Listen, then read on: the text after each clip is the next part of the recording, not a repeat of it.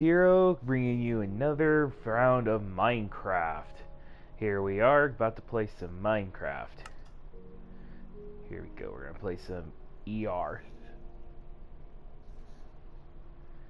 Yep. Let's see if I can get some shameless advertising going for a little bit.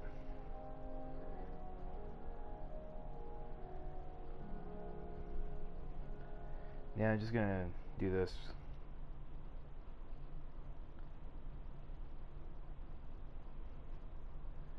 Okay.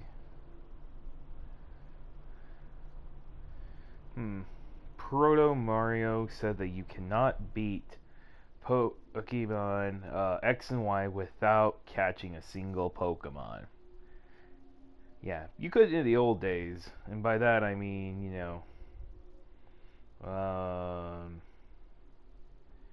yeah. I keep forgetting my brother gave me uh, Megalovania in the style of things. Oh, hey, I got a person. Alright, okay, let's get to playing then. Alright, so my last adventure, I am currently trying to build, well, just a big ass thing. I don't know what I technically wanted to build, I was just doing stuff. Oh, but now I gotta go do stuff. Perfect. Joy.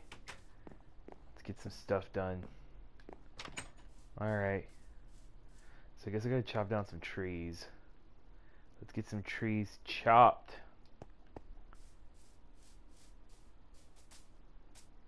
Let's see. Nope. Oh wait. I might actually need this one. And let's see.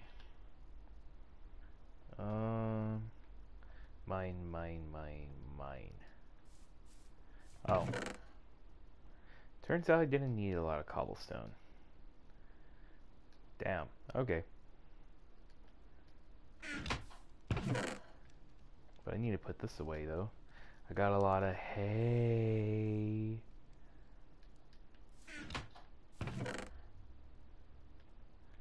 Put this over here. What am I building? I don't know. Probably up to no good. I don't know why I have a random lever. Do got the fishing rod. Put the string away. We'll put this away. Okay, so we're just gonna go ahead and start chopping down some trees. Yay! Deforestation never sounded so much cooler. Wait a minute. Maybe if I'm lucky. Swampland! Which means there could be clay around. And if there's clay...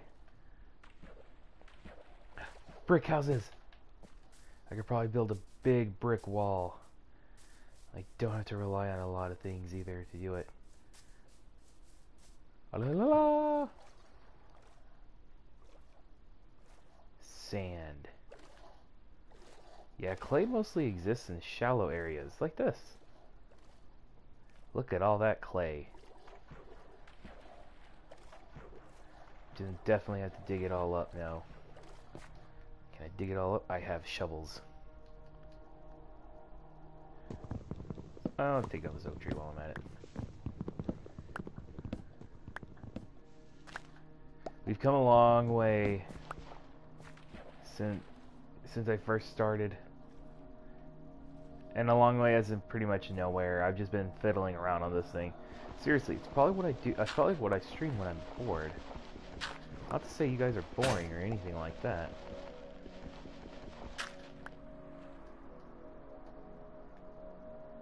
Yeah. Let's see.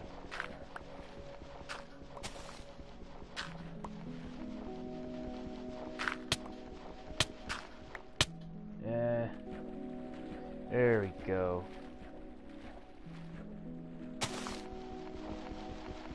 Here we go. We're grabbing all the clay.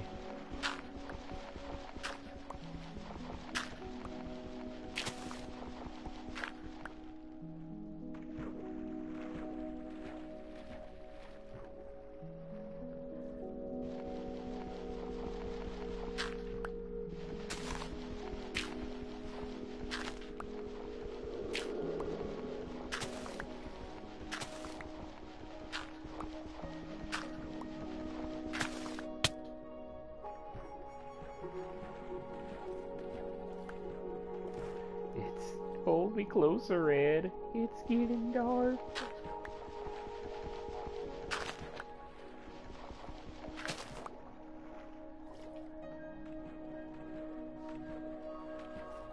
Yep, I'm gonna have to get running. Bada bada bada bada bada bada bada bada. Hamtaro, little hamsters, big adventures, my best friend. Here we go. Kill the chicken! Ah! El Pollo. I went El Pollo Loco on their ass.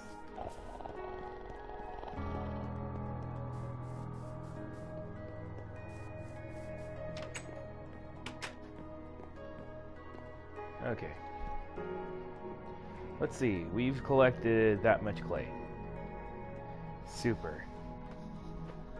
Leave that. I will now eat. Let me do some more self-promotions real quick.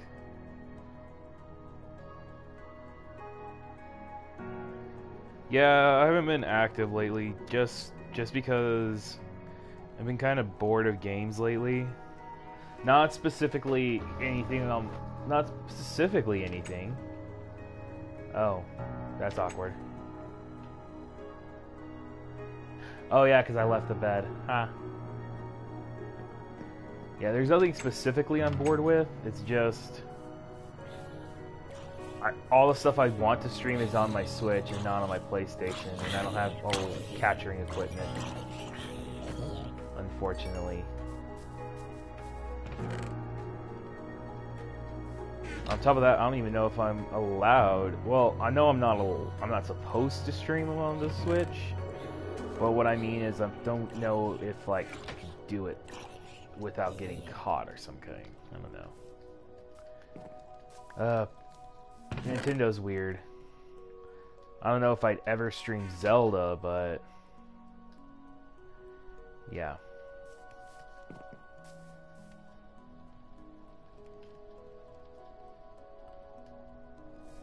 Again, did not mean to do that.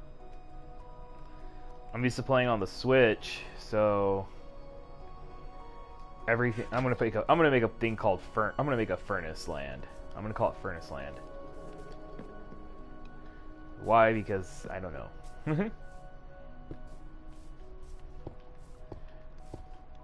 Boom, bunch of furnaces.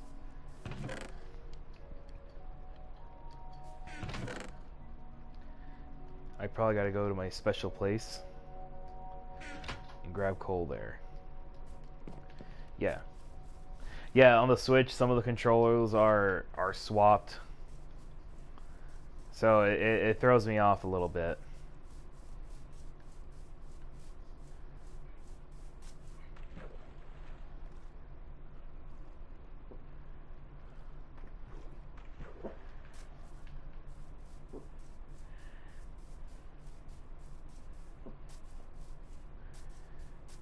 Hamtaro, little hamsters, big adventures, my best friend.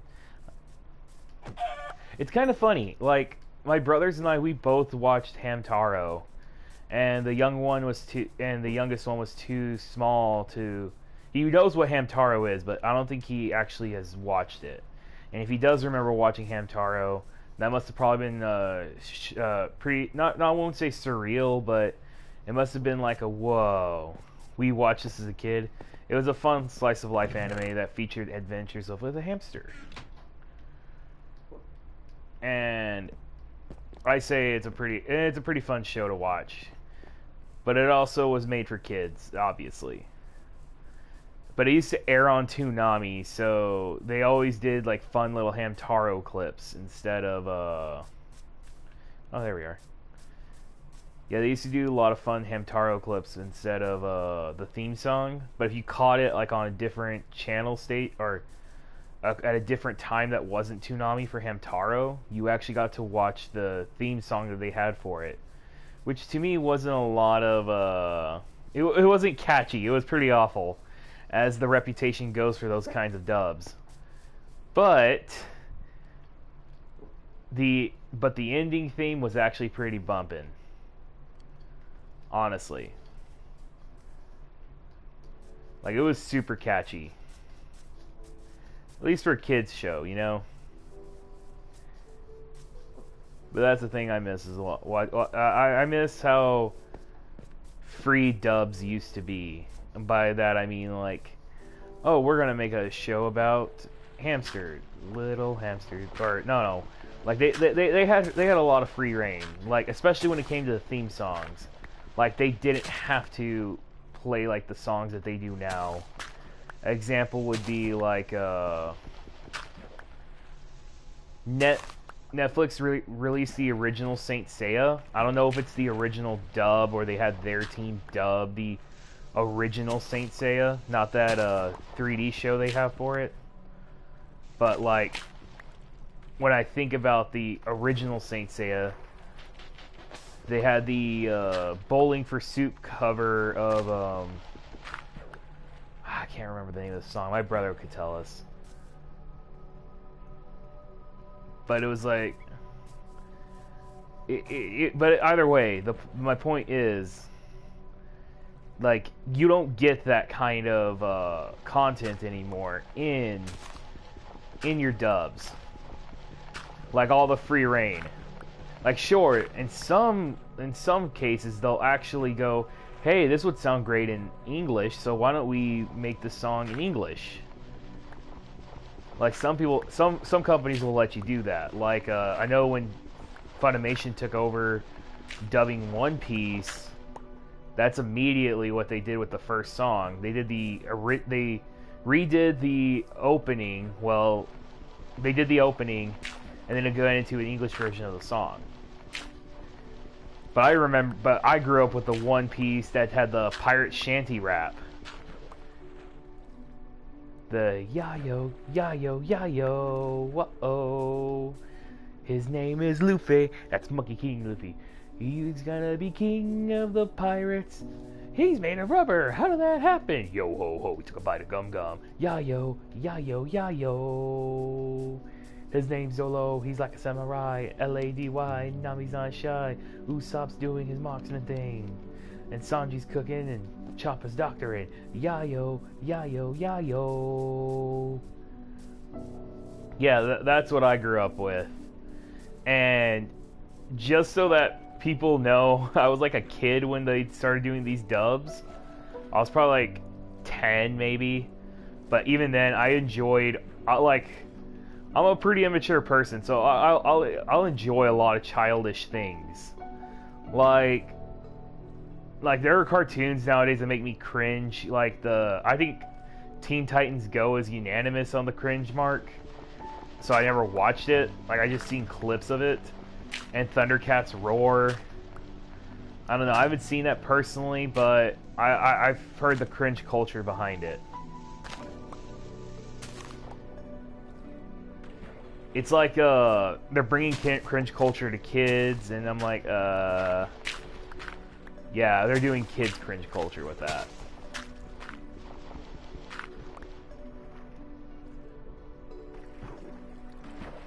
Huh.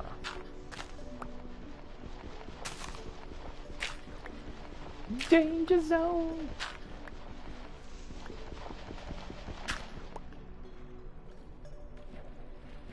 Man, I like how common this clay is. I never actively in Minecraft search for clay. At least not for I'm gonna make a brick house kind of purpose. I never bothered with like intricate houses. An example was a dirt house for me was just as fine as making a wooden house or a cobblestone house. Yeah. I don't try to get too complicated with the builds because I can use the materials for something else. I've used the cobblestone, like whenever I make a mine. I don't know if anybody has ever done a mine shaft in this game or their own quarry. But whenever I do my own quarry, I use the leftover cobblestone materials and I'll turn them into stone. And I'll make them into like stone bricks. I built houses with them. I've done cobblestone fences, but it usually depends on how I wanted to do certain things. Like, what am I in the mood for in this Minecraft game is how I kind of treat everything. Actually, I think I might just cut down a bunch of trees not to make what I need to make. Or I might just get a bunch of coal going. Like, I have this thing in Minecraft that I never go exploring a cave until I feel like I'm ready. Or I need iron materials or gold materials. I never try to proactively search for, yeah, I never try to proactively search for, diamond in the game. Like, I know people try to search for diamond, but, like, all I need is like, 4 diamonds. So I can make my diamond pickaxe, so I can collect the obsidian. And it's just because I want to, get the, what do you call it? The, man. So I can make the enchantment table. Yeah, that's what I do. But even then, like, I don't actively need it, per se. Like, it's not my in-game goal. I need to get that enchantment table. Because I just go fish, and I'll do it for hours, too. Until I get the enchantments I want. And a lot of times I get really lucky and end up getting the enchanting, yeah, I end up getting the enchanting table, the enchanted stuff first. It's about to be nightfall.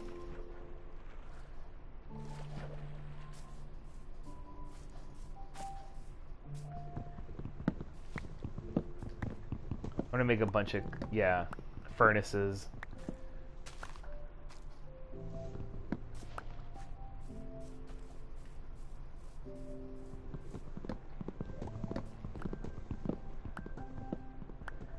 But yeah, I find it more challenging to try to survive on the surface than trying to get as much equipment as I can to go mining and get all the iron stuff and amongst other things.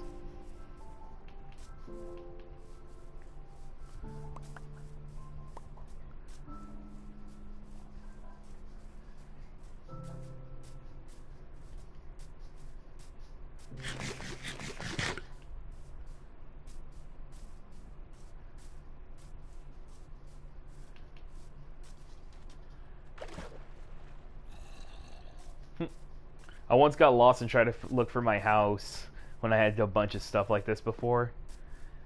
And I was like, oh no, I can't find my house. I'm gonna die. I ended up surviving to the night and making it to my house, and then the sun started rising. I was like, well, go back to work.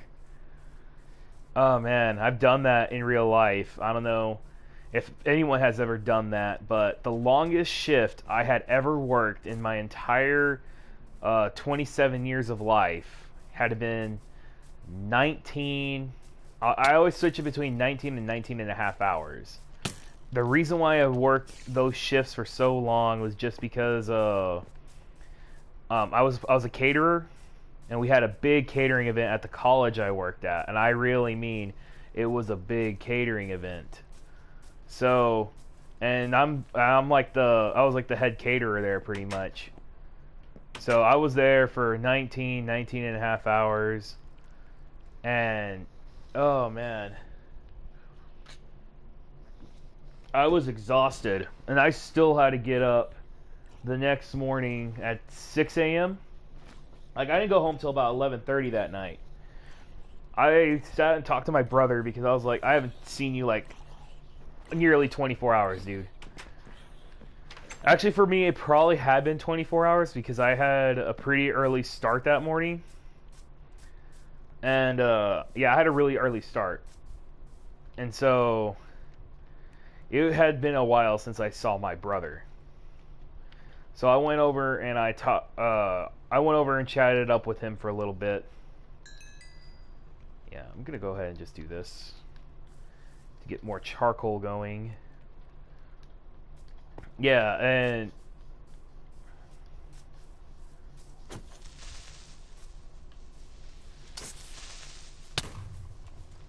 Yeah, after chatting it up with my brother, my brother, I'm not kidding. My brother got so worried for me, he actually went to my job and he was going to try and pull me out of work. I am not kidding. My brother was so worried of that I never went home. Because usually whenever I leave work, the first thing I do is I go home and I change clothes. And then I go do whatever I'm going to do. And I'll go talk to my brother a little bit, chat it up with him. And, oh man, he knew I never went home that day. The pet, I think it was one of those days where he did go to work. He expected me to see me back, and he didn't. And he was ready to pull me out of work, only for me to be pulling out of the parking lot. And as soon as he sees me pull out of the parking lot heading home, he goes, "Dude, how long have you been gone?" I told him, "Dude, 19 hours. It was a 19-hour shift. And I still have to get up at 6 a.m. And he's like, "Then get your ass to bed." Yeah, like, I was so tired. My boss says, "Okay, this is what I need you to do. So I need you to do." Because I think it was like a very short, like, for some reason the next day it was very short. He's like, "I want you," and it was like a crazy part too. It was like, it was only gonna last 2 days. We usually go for 3, but in this case, this was a very short meeting. So after, like, I had gotten off of work, I was like scheduled to like the middle of the afternoon, but you can see me being all tired. I'm like downing coffee because I used to get free coffee from Starbucks. Yeah, we had a Starbucks at our college, and they gave me free coffee all the time. I was pretty tight with a Starbucks girl. Actually, all the Starbucks girls I had, we were pretty tight with. I was pretty tight with. And then they looked at me and said, "Okay, here's what I need you to do. I want you to go downstairs, clock out, and then go home and take a nap." But my brother was starting college, so instead of doing what he told me to do, or I totally disobeyed him, and instead I went to my brother's new dorm where he was moving in, and I hung out with him and my mom. Yeah. And I told him, "I probably won't see you today. If I do, it'll probably be at dinner time. I don't know how long you are planning to stay." But no, he only made me work like 5 hours of that shift.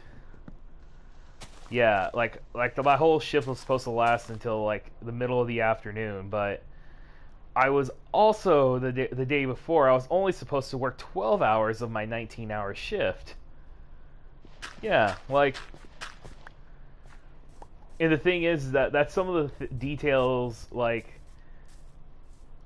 if you ever work at a job interview and people say, "What's the longest you've ever worked?" That's something that's never comes up. And I looked at them and like they mostly mean in years and not by what's the longest shift you've ever worked. Because like I pulled like 19 hours and oh my gosh, I was so hangry. And it was also the year I was trying to move in with my girlfriend too. So I got to after that shit, I kept telling my girlfriend all summer, "Your job is to find a job by the end of to find a job in a place we can move into before August, so I don't have to go endure this." It ended up not working like that. I was trying to skip out on it. It happens every other year. So like there was a year where I thought we were going to work 40 hours. Like we worked it used to be 3 days. Probably in 3 days I was able to work 40 hours. And any other day it would have been overtime. And that was just like before they had me like doing all the and that was back before they had like plans for me, like, "Oh, we're going to use you for this." No, like after that was like when my boss solidified, no, we need you for this job now. Like, you're our guy. And I was like, okay, as long as there's more pay involved. Yeah, but the point I'm getting at was the only reason why we didn't make overtime in a week I think a couple weeks prior, they had just changed the pay period, and by that I mean instead of going, hey, this guy worked, or no, I'm sorry, I'm getting a little tongue-tied. Hey, you're used to your pay period starting on a Wednesday, ending on a Tuesday. We changed it to Thursday, ending on a Wednesday. Starting Thursday, ending Wednesday. Events started on a Wednesday, so the first 12 hours, the first few 12 hours we had accumulated roll what was on one paycheck, and then and the other hours rolled to the starting of another week. So we ended up being 10 hours short or something like that, or 12 hours short. So instead we okay, that's disappointing. So I ended up not getting those hours that I wanted. I still keep in contact with my old buddies at work. Yeah, even my boss. From time to time. They can't always answer me, but when they do, it's like, hey, everyone's starting college now, so... And by that, I mean, their college cafeteria, so it's obvious that they're going to be like, hey, we're doing stuff today.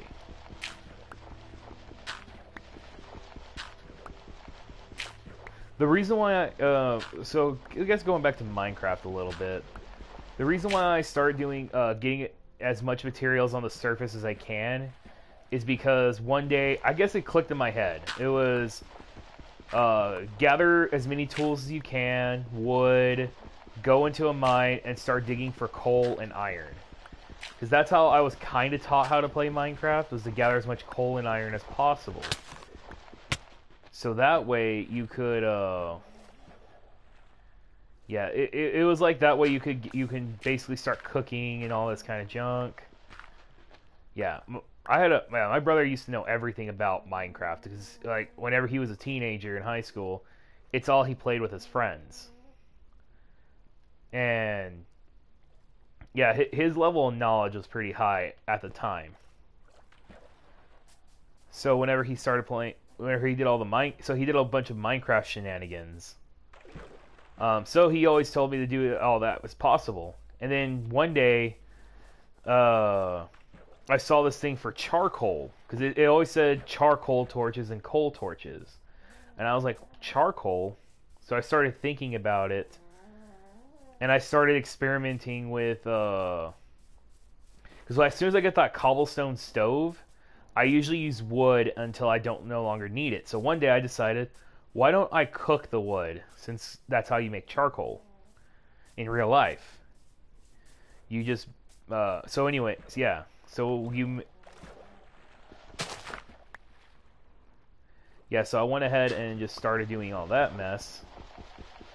And next thing I know, I'm like, oh my gosh, how much, it kind of boggled my mind a little bit that you could make charcoal. When I found out how to make charcoal in the game, and I started thinking to myself, before I go explore underground, what could I gather first? So I had made a bunch of charcoal, which was it didn't last as long as coal, but dang, it was still pretty. It was still pretty good. And then that's whenever, I did a bunch of different things. I had a bunch of friends go, "Hey, let's make a quarry," and I was like, "What the heck is a quarry?" I have to look because I don't know. It's not this game. Yeah, I'm kind of playing two different games of Minecraft. On this one, I play for the stream. The other one I play I play on my Switch, and I actually found a cavern. I kid you not. I wasn't exploring caves. I'm just trying to get everything situated at the moment. Wow, I did not realize there was a natural cave over there. I gotta go check that out here in a bit. Yeah. I'm just getting as much charcoal so I can get all my stoves going. Because honestly, charcoal is probably something that's really easy to get. Oh, here we go. Just finished making that. So I'm going to go ahead and stick this in here.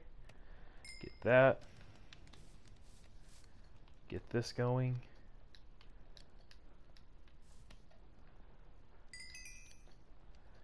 then let's get this going.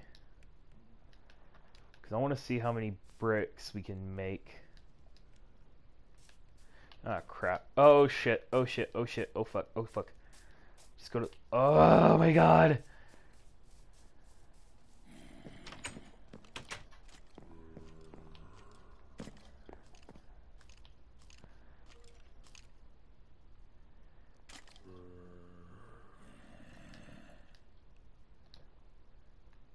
So I can make 29 blocks a brick.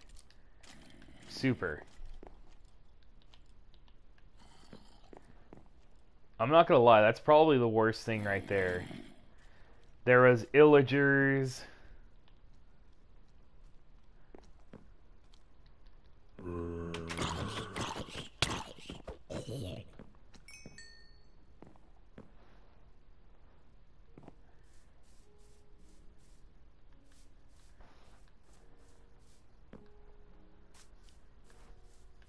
I wonder if did they just despawned? Seems like they did.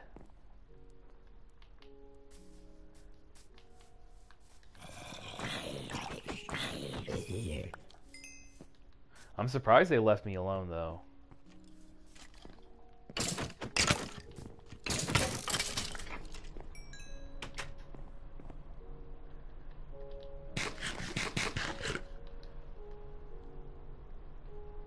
And I got a single iron bar. Cool.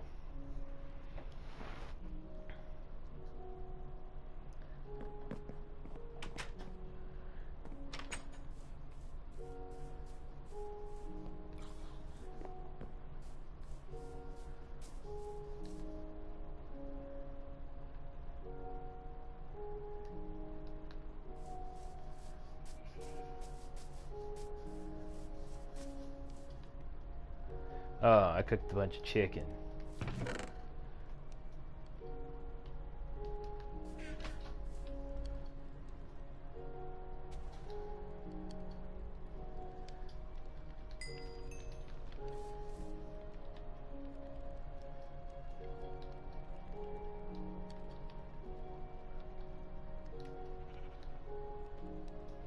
Oh, look, that's coal. Yeah, I get it now.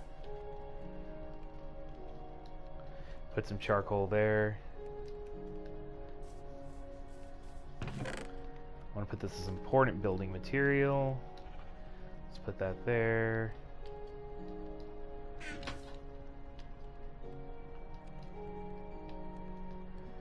Let's go ahead and do oak slabs. Yay, all the oak slab. Pressure plate, yeah.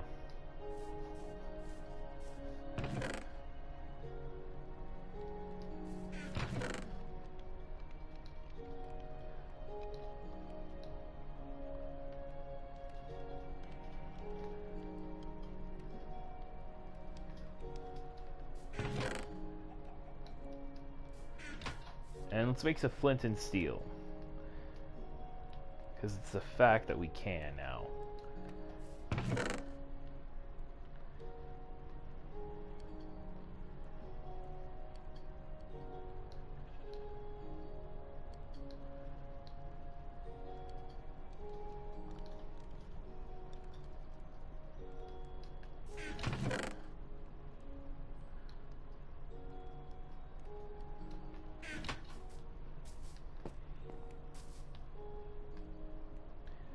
Kind of a slow burn, not gonna lie.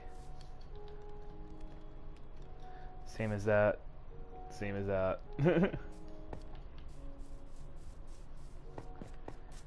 Better go make some more. I'm burning coal to make more coal. Which is hilarious, because the original purpose of this entire thing was actually to finish my floor.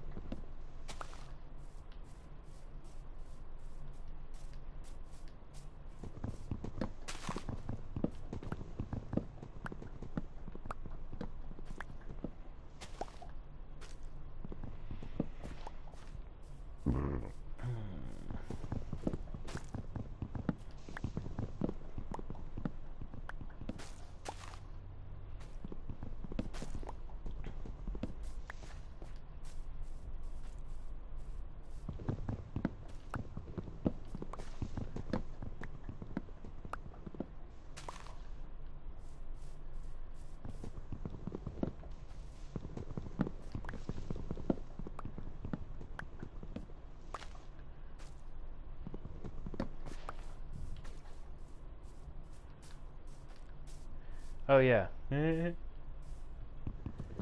Oh wow, I went in a circle. It was a shark. It's a shark.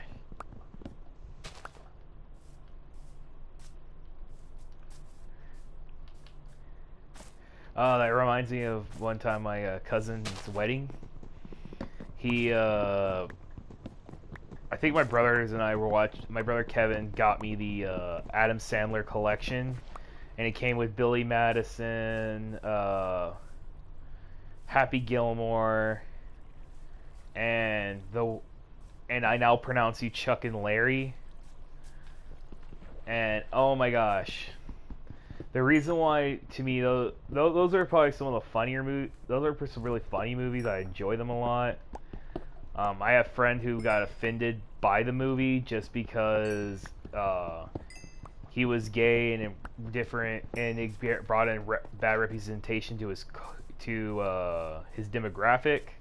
So it's understandable why he felt the way he did. So I never questioned him on it or anything. I was like, okay, man, I just won't talk about the movie when I'm in front of you. I respect your thing. That's cool. But here's the funny part, though. The one thing that always gets me is they have Rob Schneider dressed as a Chinese man, and it took me forever to realize it was Rob Schneider because I don't read the end credits. I'm not one of those guys. So it took me a while to realize the Chinese guy was Rob Schneider in Chinese makeup. Again, part of cringe culture at the time. One of the funniest things that he did was during his speech, he talked about love is like a circle, not a triangle, because a triangle has corners, so it means you could stop. But a circle, it's never ending. It's always on a continuous loop. It's a circle. And so so it became like a running gag that he always talks about love is a circle. Well, when we went to my cousin's wedding, though, the priest was not a Chinese man, no, but or not the priest, but the minister who did the wedding, he went, love is like a circle. My brothers and I started laughing. My dad's like, shut up, shut up, shut up, shut up, shut up. We started going, it's a circle, it's a circle. Oh my gosh, my dad was so upset, was getting very upset at us, because he was like, shut up, shut up, shut up. That's not what we're here. Shut up. Finally, our cousin Paul, he's kind of quiet, but after you get to know him a little bit, he's kind of crazy. He's one of those quiet people. And my cousin Paul, he sees us doing it, and all of a sudden you see him go, it's a circle. And then my dad just gave up and just started laughing. My dad just gave up right there. He still felt like he needed to be in control of everything, because I had been away from home for, at this point, about 5 years. My brother Kevin was recently he recently moved out of my parents' house, and we were living together in a house, and our brother Marcus was still in high school, so my dad is still in dad mode. And then whenever we did that, he was just like, I give up. You could see him just physically give up whenever our cousin, who's, I think he's in his he might be in his late 30s, early 40s, I can't remember. And he's there with his wife, he goes, it's a circle. Because he sees us fooling around doing, it's a circle. Oh, I miss Paul.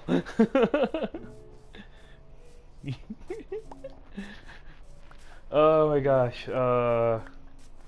What makes the Paul thing even funnier is that my dad, I don't know where, I forget the whole story behind where's Paul. Because I asked my dad about it one day, and he told me the story. I totally forgot, so next time I gotta ask him about it. Because as kids, my dad would ask, my dad's version of a dad joke. He did the classic stuff like, hi hungry, I'm dad, kind of jokes. But in this case, he was like, he'd walk up to us randomly and ask us questions like, where's Paul? And we're like, I don't know. And he goes, do you miss Paul? And then one day we decided to pull that joke on him, and I looked at my dad and said, "Hey, Dad." He goes, "What? Where's Paul?" Oh my gosh, that man cringed. He was just like, he didn't want to answer because we just got back from the wedding. And then I looked at him and said, "Do you miss Paul?" He goes, "Shut up." I miss Paul. Oh my god. Yeah, Paul's cool. Yeah, I think he was like, when we were kids, we were in college and we were getting into Zelda. Actually, I think he was freshly out of college, but he was still living with his mom. But I can't remember exactly. Like I think he came over eventually. He came down eventually just to visit, and he had all his old games. So like he basically his parents they made a bedroom for him, and it was considered like a kind of like a shrine, I guess. I'm not gonna go as far and say it's a shrine, but they had basically it looks like how he left it as if he moved away from home. It looks as the way he left it when he moved away. And then one day we happened to see Paul. We introduce ourselves. We talk a little bit, and then we've been wanting to get into more Legend of Zelda, but we don't have But we were young. We don't have like the money or the funds. All we have to remember Zelda from is Legend of Zelda: A Link to the Past, which is what we had on which I had on the SNES. What's it called? That my cousins and I would argue about on who really owned that Legend of Zelda game specifically. Yeah, they went back and forth on who owned Zelda. And then we just never had a Zelda game. Like we tried to get our parents to buy us Zelda games and stuff, and they were like, "No, we're not getting you that." Yeah, we had this thing where our parents didn't like buying video games for us because that's what we obsess about. But they'd also buy us the wrong video games, and it's not all the time. They just look at a game and they just think it's fun. You know, it's a very classic parent move. So again, I don't blame them for thinking, "Oh, okay, they'll like this." Because there are some games that they use that they got us, and it was a lot of fun. Like I guess kind of a good one was Smuggler's Run. I'm not gonna lie, that was pretty fun growing up. Then yeah, let me see. Smuggler's Run was one of them. Oh, my mom just texted me 2 minutes ago. I'll text her back here in a bit. She most likely wants to talk to me and be like, "Hey, what are you doing? Come talk to me. Why don't you visit anymore? Where are my grandkids?" Mother, you don't get grandkids.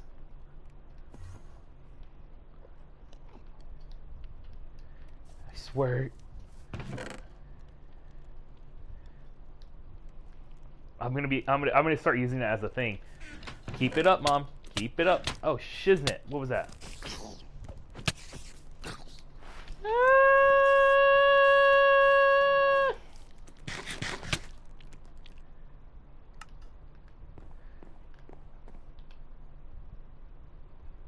The next day, and I go pick up my crap again. That's the beautiful part about dying in front of your house at night. I died in front of my house at night. just go pick up your stuff again. Oh my gosh! You are a persistent little bastard.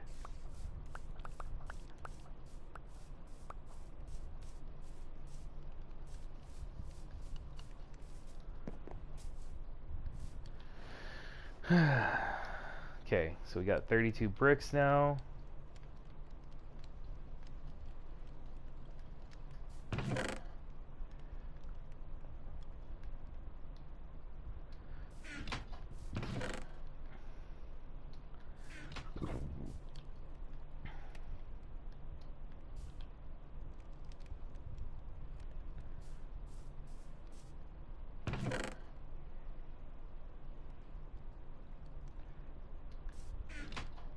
Oh yeah, I also don't have any kind of armor.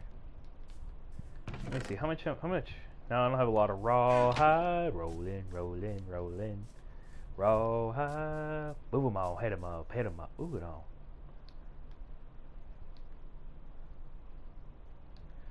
Probably carry that here in a bit. Let's grab this.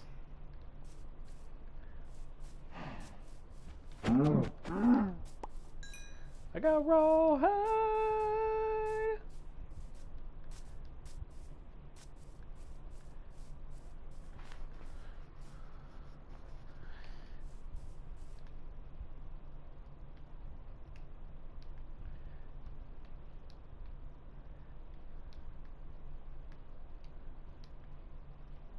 I never saw a purpose on what the left hand was for.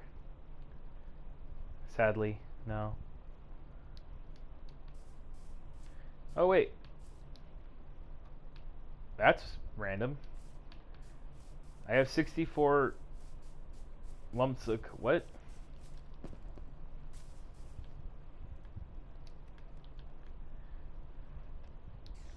Yeah, sorry, I got a bunch of coal and I'm trying to figure out where it came from. I guess I burned all my coal trying to make more coal. Haha.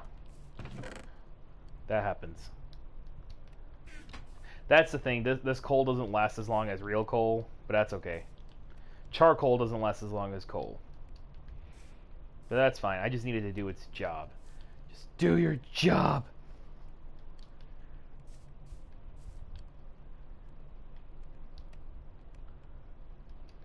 But I'm also using them, burning them a lot. So I'm not surprised that it's not going to be able to do everything. I also don't need to smelt anything, so there we go. Boom.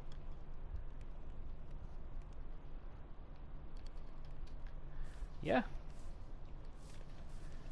In the meantime, rawhide.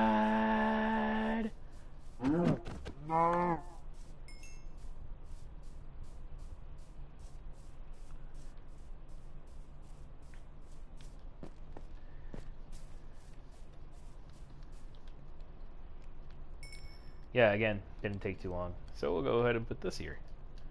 Whoop, whoop. Whoop, whoop, whoop, whoop, whoop, whoop.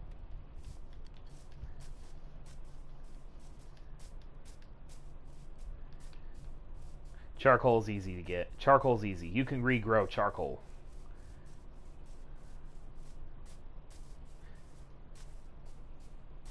Fossil fuels, you only have so little of them. But yeah, our cousin Paul, growing up, he gave us our first Zelda game for the Game Boy Color, and it was he didn't want, like, he wasn't playing his GameCube anymore. He had the Game Boy player, and he was like, I'm not giving up my GameCube, no sir. But here, I'll give you my Zelda games. He gave us the Minish Cap plus an instruction booklet that went with it. Then he gave us his it's like, and then he gave us the Minish Cap and Link to the Past for the Game Boy Color, but we couldn't play the Four Swords Adventures because, surprise, surprise, you can't play the Four Swords unless you have 4 people on it. It was that whole well, we put a lot of money into the game, into the I forget how they called it. Like, they invested a lot of money into the they invested a lot of money into the link cable system, and only Pokemon was using it pretty much. So it was just, well, why don't we do this instead?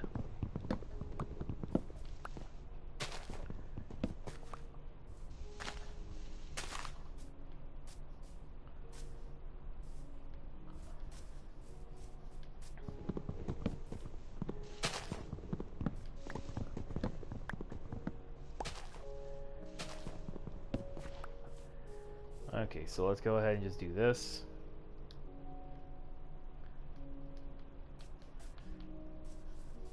Because I was meaning to do my floor.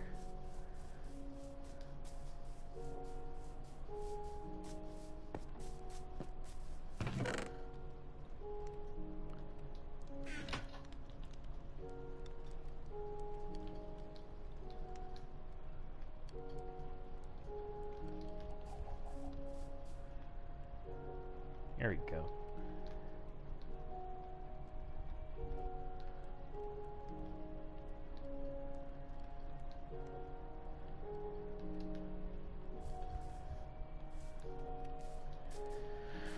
There's like abundance of livestock here. I'm not used to it. Only because in another game that I had been playing for months, the only livestock I was able to get a hold of were it was on a small island. I'm not used to a big open area again.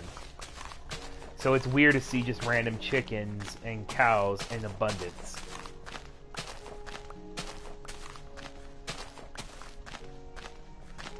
Get rid of all the dirt first. Yeah, the plan is actually to use coal. I'll grab it here in a kit real quick. In a bit. Maybe. I don't know. Yeah, the idea is I'm going to build cobblestone walls. But I might do something different with them because I might like stone. I might do stone brick fences better.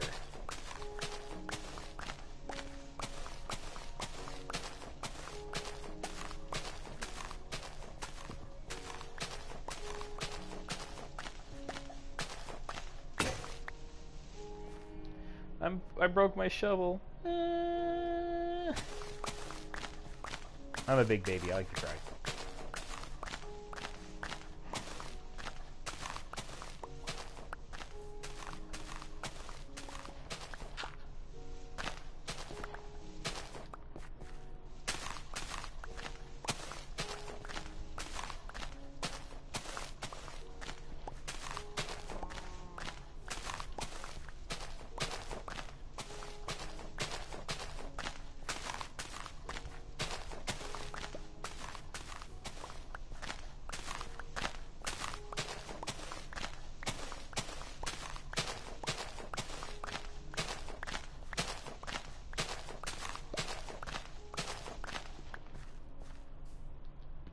Let's go here.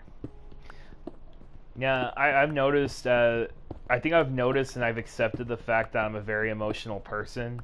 So instead of trying to suppress it, I just let myself experience those emotions. So an example would be, yesterday I was watching a show called Digimon Tamers, and I just finished the show. And there's a lot of tear-jerking moments in that, and I just let myself go.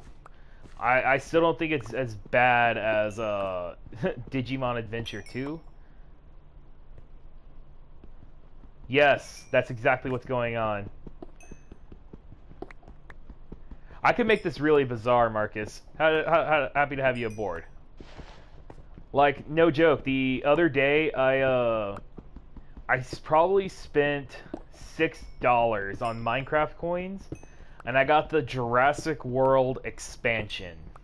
So I can literally play Jurassic World on here. And it was crazy. I got killed by a T-Rex.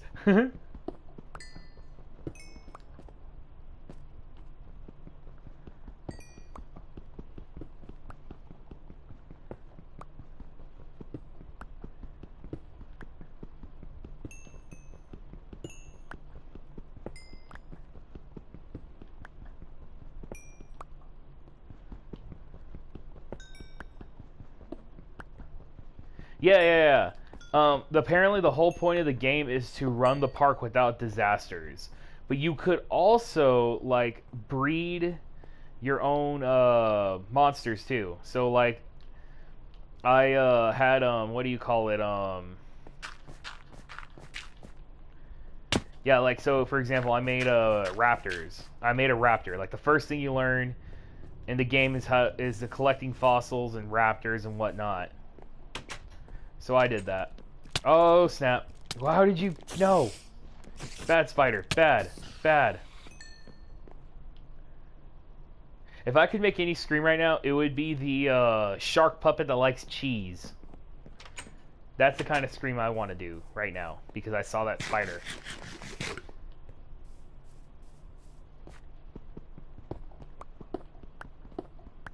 Yeah. And then you have to basically avert disasters, and they'll count like the littlest thing as a disaster. An example, a disaster would be, oh, this vehicle broke down, go fix it, and they give you a wrench. And then on top of that, they give you like the game has its own version of every tool in the game. So like you can get ice cream and hot dogs, and it's called Disaster Dog too.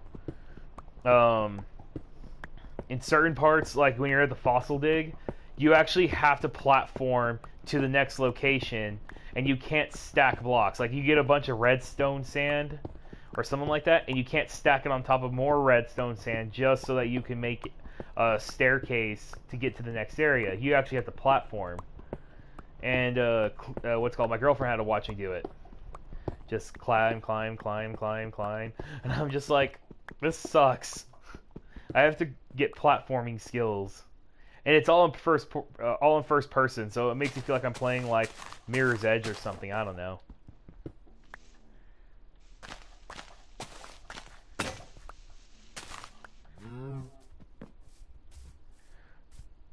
Last time I played Persona, we finally got to do actual combat. We're doing the first infiltration, like where the game actually gives you the option, do you want to infiltrate or do you want to go do other stuff beforehand? And we chose to infiltrate, but we haven't picked it up since then. That was probably last week. I want to play it some more, but it might get to the point where I might have to play it without Chloe. And I'll just tell her, go watch the anime. I probably won't go that far. But it's something I really do want to play to get through a story. But it's just kind of hard whenever you get to play with somebody that's not as interested as you are. Yeah.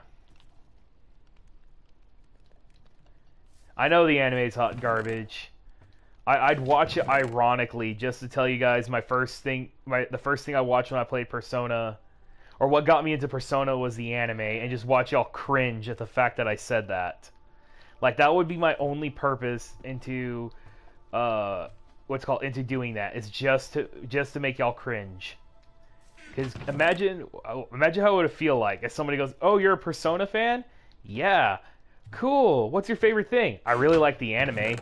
"What?" "Yeah, the anime is the reason why I've got the game. Although, I gotta say, the game is kind of slow. Not as fast as the anime," and all of a sudden, just watch y'all all just get triggered. Yeah, I imagine. So, like, that's something that's rare to hear somebody actually say. The dub to the anime is good. That is something that is actually tough that's a tough pill to swallow for a lot of people. Like, dude, I suggest, like, imagine going up to somebody going, "Dude, if you're gonna watch this anime, you gotta watch the dub. The dub is where it's at." And then everyone's gonna be like, "What?" Like, everyone just gives you the "come again." And I don't blame them either. Like that, I would have to say that is probably one of the toughest pills to swallow. And personally, I like dubbed anime. I'm not one of those people that constantly hate on it. I hate on it ironically because I do like it, but I will continue to watch it. Well, and the only reason why I don't watch subbed anime is just because it's available on Crunchyroll and ads. Also, I have like a specific anime season that I go by. During the fall and winter, I watch everything I watch is basically what do you call it? I watch superhero shows first, or in the fall, and in the summertime, which actually would be my anime season. That's what I would watch, but it depends on what I'm on the mood for. For example, the hot anime right now is Uzaki-chan Wants to Hang Out. I would love to watch Uzaki-chan Loves to Hang Out. Why don't I? Well, not because there's a cringe culture for it, or it's because the anime is kind of getting panned because of its subtext or anything like that. No. I could care less about all those things. The reason why I don't watch it is just because I just don't feel like watching it right now. I watch anime much later. An example is, let me see. I want to say the JoJo craze is going down, but I know that's not true. and I'll probably end up watching JoJo. Like I'll probably like you, Marcus. You'll probably be like 21 at your 21 birthday party, and you'll be too drunk to hear my text message or to read my text message, and you'll probably finally get a text message that goes, "Wow, I just binge watched all of JoJo's Bizarre Adventure. Why didn't I get into this sooner?" Because I ended up watching stuff a lot later. Like example was Goblin Slayer. I saw the memes of that before I went and watched the anime. When I saw Goblin Slayer was on when I saw that Funimation had it, I was like, oh cool, let's watch it. And as I watched it, I was just like, I could see why people didn't like this anime, just because of its context and themes. But other than that, it's a really good anime. Dang, that's awesome. That's how it felt watching the show. Like, wow, I could see why people didn't like it, but I like it.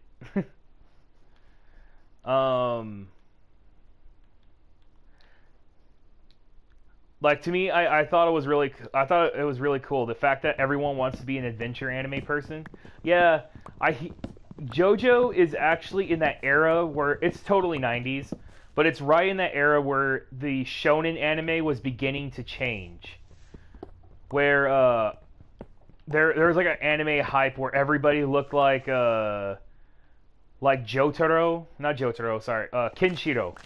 Kenshiro. Everybody looked like Kenshiro from yeah, everybody was starting to look like Kenshiro, and they're like, oh my gosh, who's this Kenshiro guy? And it was Fist of the North Star. And they started doing a lot of anime like that. Like, you could see the same thing for Berserk. By the way, I found, like, big old tomes of Berserk at a bookstore here over here. And they had, like, tomes of old books, of old anime. Like, they had the Battle Angel Alita, and a bunch of other stuff. I almost bought the the Battle Angel Alita manga as a big old tome because it's only $30, and it's like the deluxe edition of the anime of the manga. But yeah, like Berserk is one of those anime where people went, "Oh my gosh, this is really good. Why isn't there more of this?"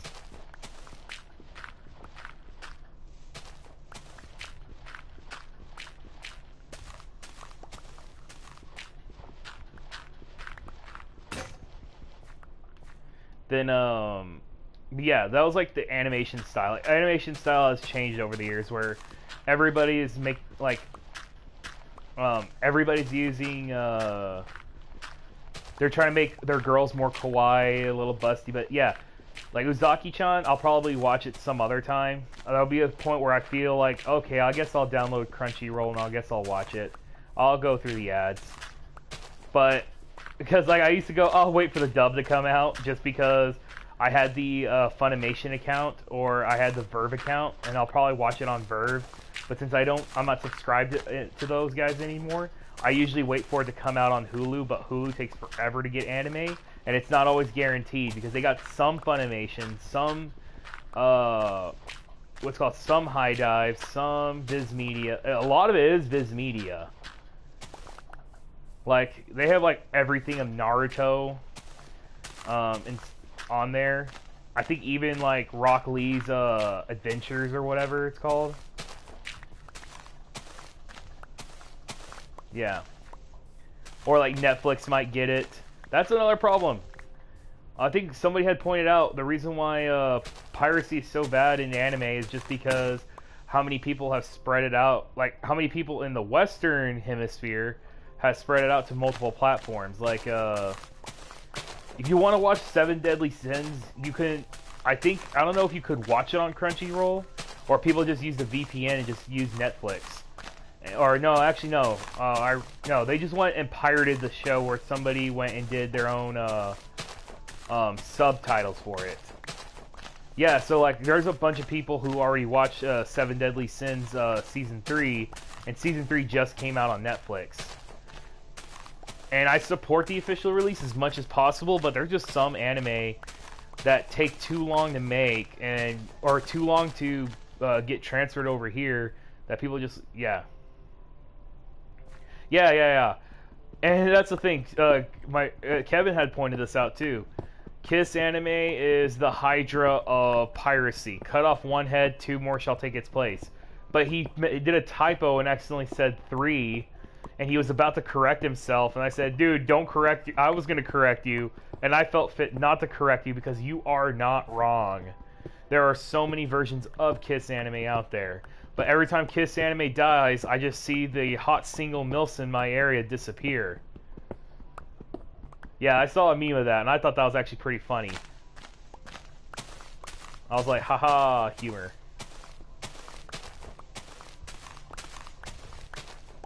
Yeah, it's getting to the point where, like, if you actually look at how much Japan's... Like, I always tell people, I don't condone piracy, but there are just some things that you have to... that you can't fully enjoy and watch because it's not made available. So, like an example, or a game, even going as far as games. Like, I have a friend that's my friend Angel. He goes, "Yeah, dude, you shouldn't pirate. It's illegal. It's wrong. It hurts the company." I said, "No, the company hurt itself." And they said, "How did the company hurt itself?" By taking this game, it mostly was games. By taking this game out of circulation, by taking the game out of circulation, they obviously don't care about it. An example is Resident Evil 4. Capcom has made this game available on so many different consoles, and they do it for all their Resident Evil main story games. I found there's like over 40 different versions, I want to say, of Resident Evil 2. Maybe less. I might be exaggerating. But you can get that game on PC. N64 played it. I mean, like, they had to do a lot of tricks to it, but they got N64 to play it. If it was on GameCube and they added extra stuff, they had a handheld black and white version of it with only Leon's campaign in it. But guess what? They figured out how to do it. Yeah, and the biggest offender I told him was, if Capcom really wanted me to legitimately buy and play the game, they would have localized it and made it more available for other things. Example was a game, and Capcom's really one of those big games that goes, oh, let's just make it more available for everybody. Example is Haunting Ground is available only on the PlayStation, Japanese PlayStation Store. And so as a Westerner, you can't buy it without having to spend $300 just for a physical copy of the game. It's why I told my brother, dude, just pirate it. If you find it and you own it and you buy it, okay, good, awesome. But other than that, like, literally, just don't. Like, I literally told him, it's not worth it. Like, it's worth to buy, but it's not worth to spend $350 just so you can own somebody's used copy of the game. It's why like they need to make more games available on the eShop. Like, for example, Turok. It's probably the first N64 game that actually got ported to the Switch. And everybody absolutely ate it up. And it's only the first Turok. Could you imagine if Capcom, and that's not Capcom, but could you imagine like how much money Capcom could make if they did the same thing with Dino Crisis? Or Haunting Ground's one of them. Because there are some games that came out. Yeah, a lot of it is just because they don't make certain things available. But I feel bad when it's anime companies, because when you do the research, they're the ones that actually get affected by piracy. Hollywood don't get affected by piracy. It's just, what was it, Avengers Endgame? Yeah, it's easy. It's easily accessible, and only one streaming service has it, Disney Plus. But you don't have to get the streaming service because it exists on Blu-ray and DVD.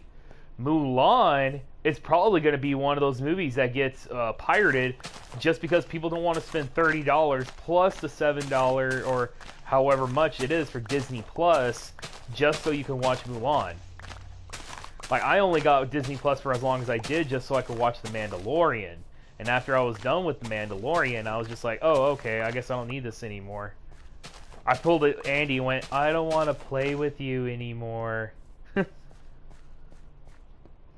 And I don't yeah, I would say in anime sense, it it is Japan's fault that they don't put these anime in circulation, because there are just there are people who watch anime for a living, and like YouTubers review anime all the time as a source of income on YouTube, and they'll use newer anime because it's easier and more accessible through Crunchyroll and Verve.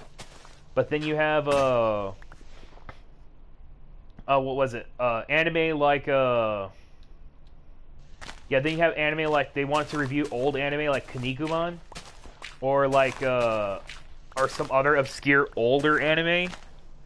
Yeah, it's gonna be hard to get to some of those anime just because they're not in circulation anymore. They don't exist. A great example is basically any of the Kinnikuman series. Like, you can't find like, you can find manga of it. It's not that hard to find manga, and you can find it translated, but you can't like watch subbed versions of Kinnikuman. The only thing that actually I think Kinnikuman, you can find it in Spanish as far as dubs go. And then and actually the theme song's cool because it goes go go musculo, and then they start singing in Spanish instead of the go go muscle. Yeah, it was pretty yeah. And Kinnikuman's a really good anime too. They made, and it has 3 series, and the first series actually spans like it spans like several hundred episodes. And so it does become it because they stop putting certain things in circulation, but I imagine this older anime is easier to get into if you play it in Japan, but it won't be subtitled for English. And even if it was, you have to basically play a guessing game with it. So there's that. Do I condone piracy? No, but if it's your only choice of watching certain content, then yeah. Like my friend pirates, he doesn't mind, and and if he comes over and he pirates, example would be Ninja Turtles. Yeah, if he pirated Ninja Turtles, like we watched Batman versus Teenage Mutant Ninja Turtles, and I was gonna drop money and buy it, but he goes, "Hey man, check it out. It came out. Let's watch it." I was like, "Oh, okay." I didn't mind watching it. And now I think about it, that was actually over a year ago, because we were living at the we were living at the old house on Lockhart.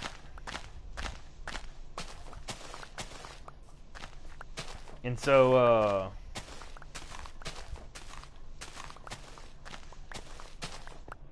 but yeah, it does whenever it comes to certain things. Like I told a friend of mine who was watching an anime called Sorcerer's Stabber Orphan or something like that.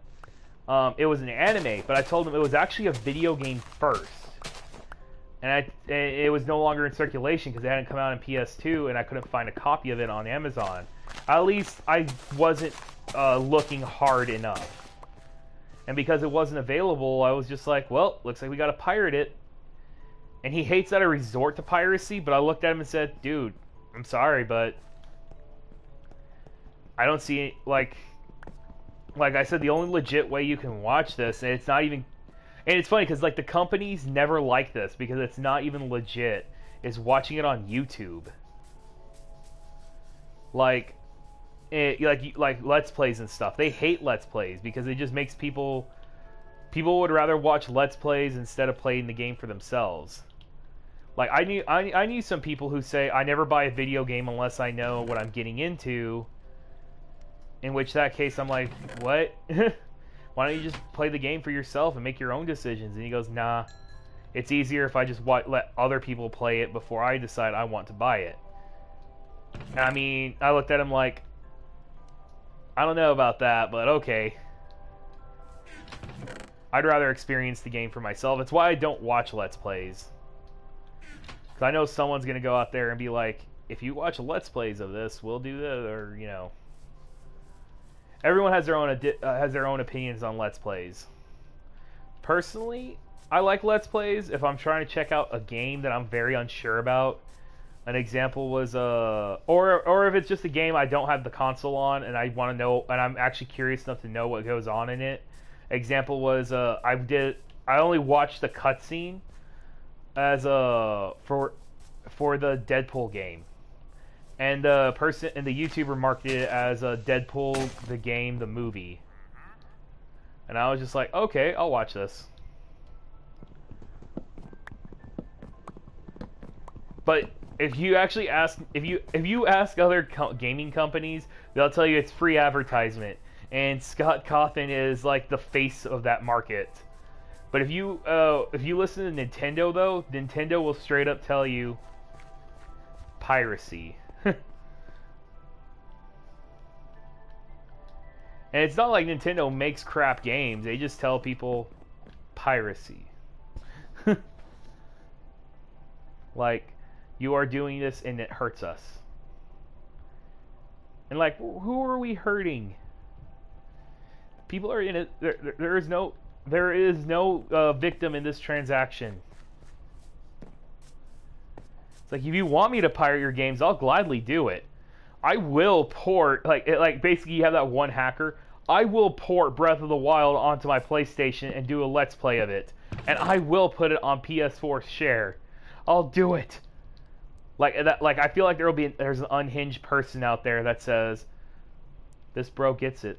He gets it." And he leaves me a message. You get it. Here, take a copy of my Breath of the Wild. I'll email it to you. I feel like that's how I'll get a PS4 copy of Breath of the Wild. Someone going, I have made a port to spite Nintendo, and you, sir, get it. Here you go. Your copy of Breath of the Wild for the PlayStation. I was like, okay. My PlayStation can't run it. Yeah, dude, it's bigger than the Grand Theft Auto map. Come on.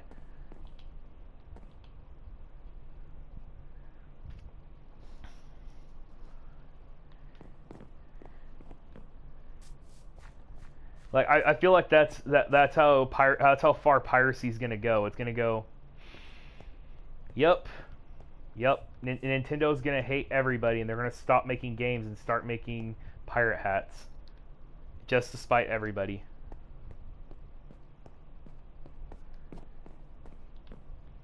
Like, it's getting to the point where somebody actually recommended on YouTube to watch Rise of the TMNT because it's actually a really good show, but it got its second season cut in half, in which Amazon was already splitting these seasons in half. Like, it says there are 3 seasons of Rise of the TMNT, and when I looked at it, it was the first season split into 2, and the 3rd season is its finale. Yeah, like, they ended the show because nobody was watching it, and I was like, nobody's watching it because everyone that's young doesn't watch cable anymore. Like, that's how you make it available, was cable. If you put it on a streaming service, you would probably get a lot of people who watch it. It's how I actually watched Steven Universe, is because it came out on cable. You can find Thundercats, Roar, Amazing World of Gumball, all these Cartoon Network shows on cable. And now it's getting to the point where you can watch them on HBO Max. Like, they were advertising Adventure Time on HBO Max. And now Rise of Ninja Turtles didn't live because Nickelodeon's like, no, we're a cable television show. We will not make our shows available on on satellite and cable. Seriously, if I just want cable, I'll just subscribe to YouTube TV. They charge less than cable, and I can get just as many channels. Will I do it? No. I'm not desperate for TV. I have Hulu. I have Netflix. Crunchyroll is free. Peacock is free. I have Amazon Prime also, so I can get TV shows there too. And then on top of that, if I buy them digitally, they're mine forever, whether I have the subscription to Amazon Prime or not. I'm not Disney Plus, who you can't you can't watch certain things for free. Seriously, Disney Plus can make so many people happy if they make their stuff for free. And by that I mean if it worked like Amazon Prime. Oh, because you have a Disney Plus what's called a subscription, you can now watch Mulan for free. Everybody else has to pay $30.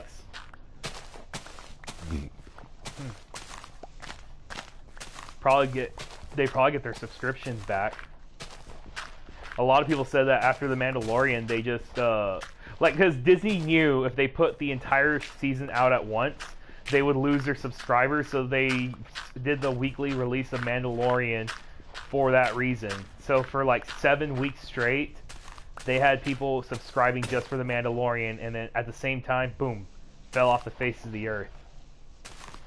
I think that was hilarious.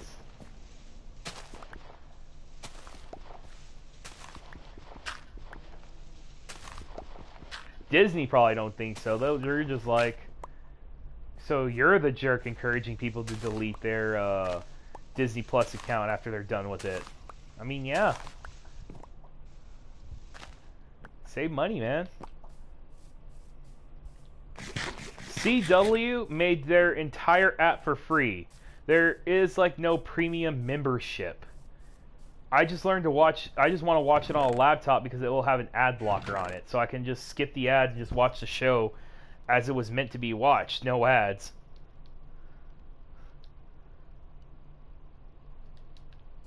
And I'm a firm believer of that.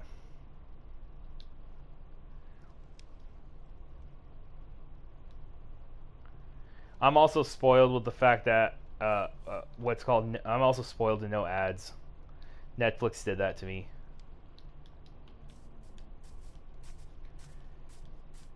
Hey, so Marcus, have you checked out the Zoids TV show on Netflix? I don't know if you remember Zoids growing up. I definitely do. So I wonder if you got curious enough to check out what Zoids was.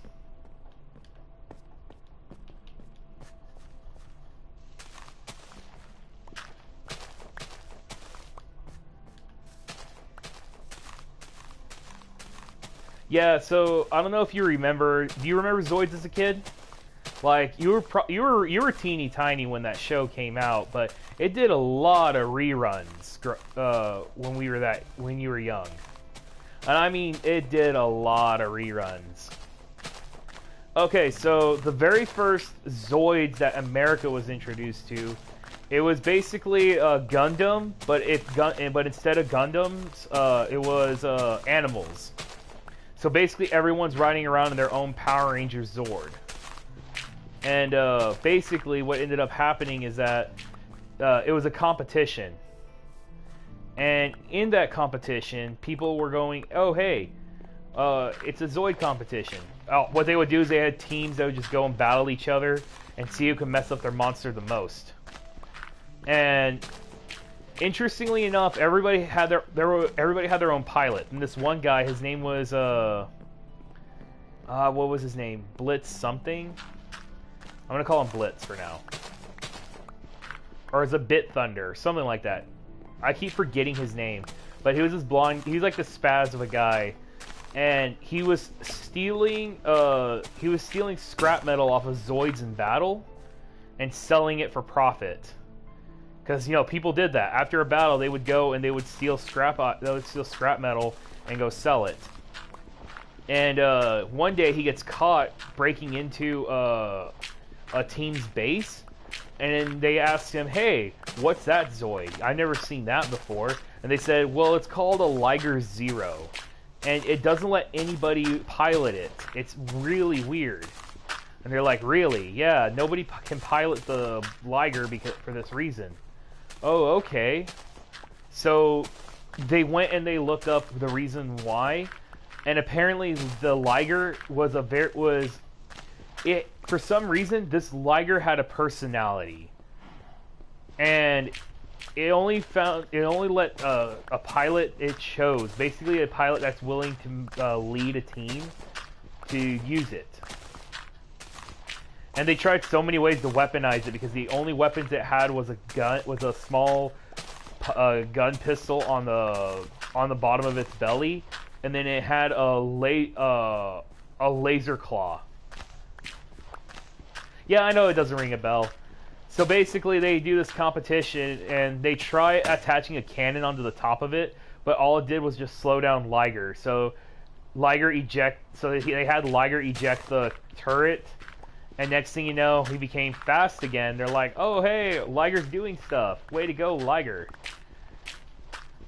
And then they decided to give it armor, so it became Schneider Liger, which is basically they get attached a lot of. They made it orange and attached a bunch of blades to it. Then they made a Liger Jaeger. Yeah, they for some reason they called it by the German names. They called it Jaeger, which gave it like a big old jetpack and made it like super fast. So you would never see its strike laser claw out of nowhere. Yeah, it was a pretty dope anime. It was like one of those rare animes where the dub was actually really good. And then they had one called Liger Zero Panzer, which got this green artillery armor and just went ballistic. I mean, literally, it carried the entire U.S. military on its back. It caused the Liger to overheat all the time when he would walk. And then after he fired all the ballistics, immediately Liger would just let go of all that armor because it could no longer hold the armor. And it was one of my favorite animes growing up because it came out around the same time as an anime called G Gundam, which you've probably heard me talk about, where it was basically giant robot competitions. And that's actually around the time that these were becoming more common, because a show called Metabots came out where they had little child-sized robots attacking each other in an effort to compete and be in the top robot competition. And this one guy, and then later on they found out that for some reason or another, certain Metabots had personalities, but then they started acting out on their own. Like Metabee was very unique because he hated being outside of his body, because he was every one of their personalities came from a coin, and it popped into their back, and it became a bot. Most of the bots were very subservient, and they had personalities, but they were kind of like, we only act whenever my master commands it. And that's how most of the show was. Metabee was just like, I don't care who you are or what I am. I just know I am a beautiful robotic being, and you're a spazoid. Leave me the F alone, and you go get me my chocolate milk. But you can't drink chocolate milk. You don't have a mouth or a digestive system. I didn't ask what my digestive system was. I asked you to go get me my chocolate milk. And here we are today, getting a robot his chocolate milk. That wasn't an actual joke in the show, but just to kind of give you an idea. And Metabots was, it was, in its own way, it was one of the better shows. And believe it or not, it wasn't even on Cartoon Network. It was actually on, at first it was called Fox Family, and then it became ABC Family. And Metabots became one of their what's called their top-rated shows. Absolutely loved it.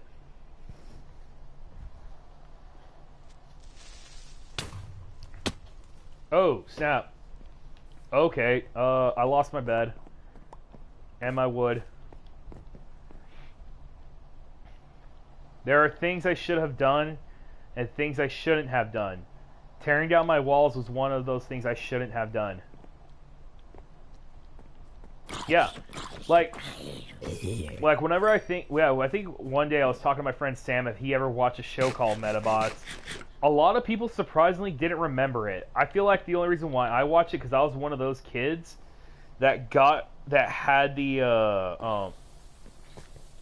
that grew up with the advantage of having satellite TV.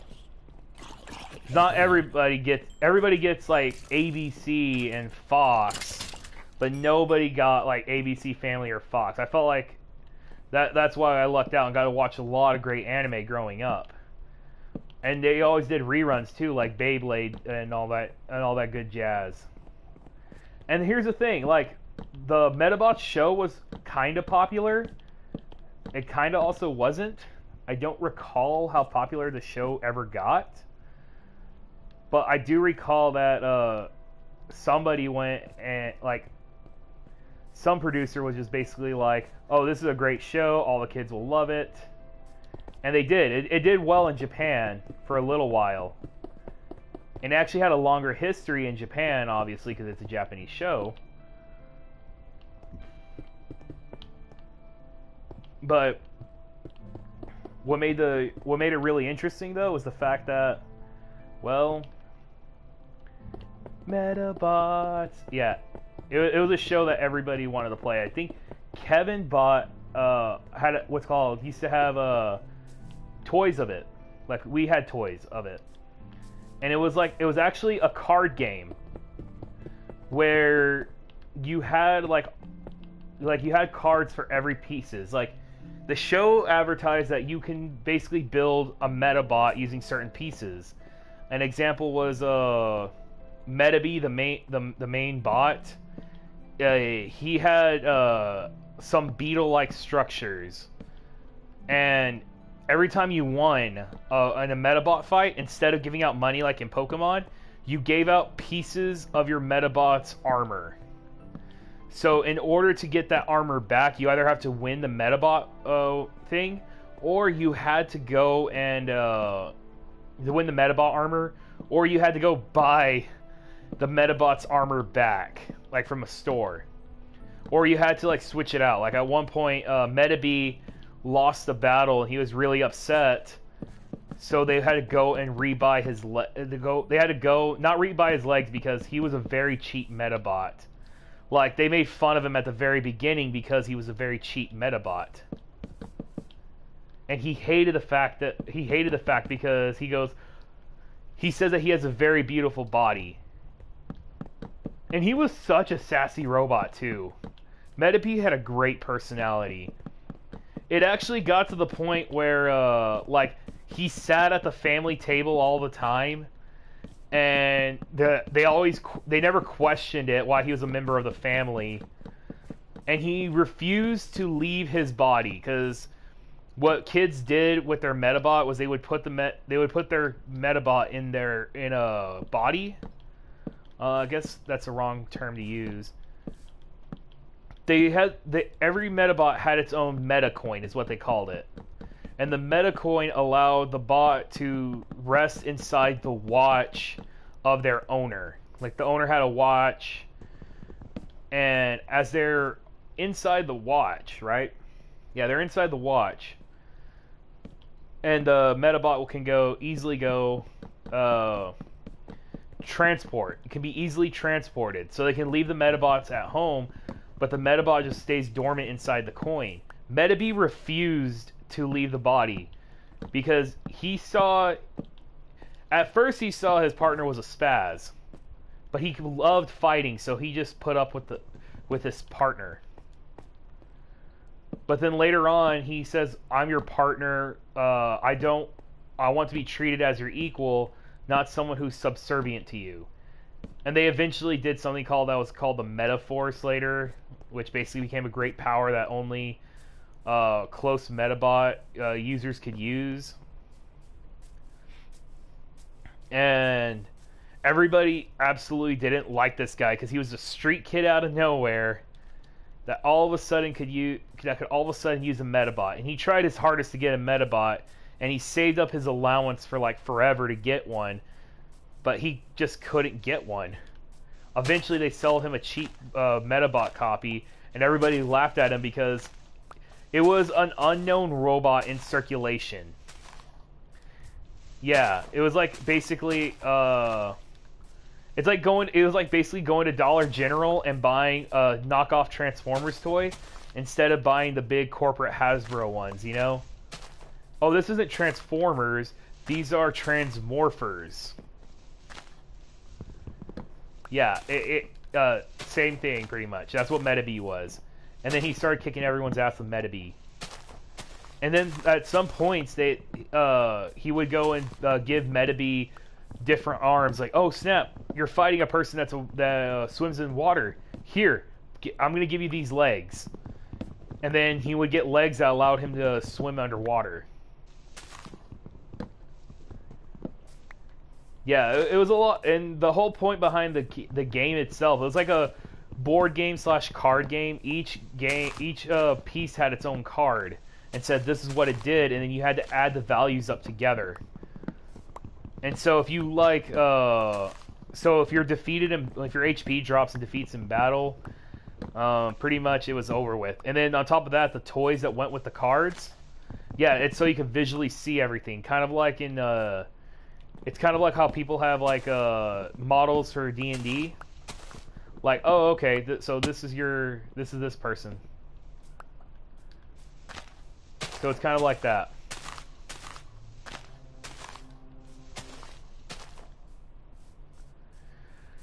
I miss Metabots. I don't even know if you can even watch a show anymore. Knowing my luck, I'm going to end up... The only Metabot circulation thing I could find is probably an obscure Game Boy title where it drops the frame rate to like 12 frames a second. So you just get a blurry image of Metabots. I don't know if you knew that existed, Marcus, but there it is. You could... They had a Game Boy... They had a thing. They had a Video Now on the Game Boy, and they used to drop the resolution to the games a lot. And the only full-length movies you could watch on the Game Boy cartridge was Shrek and Shrek 2. But it looked awful, especially the Video Now. So it was before cell phones existed, and they were trying to basically make what cell phones would eventually make.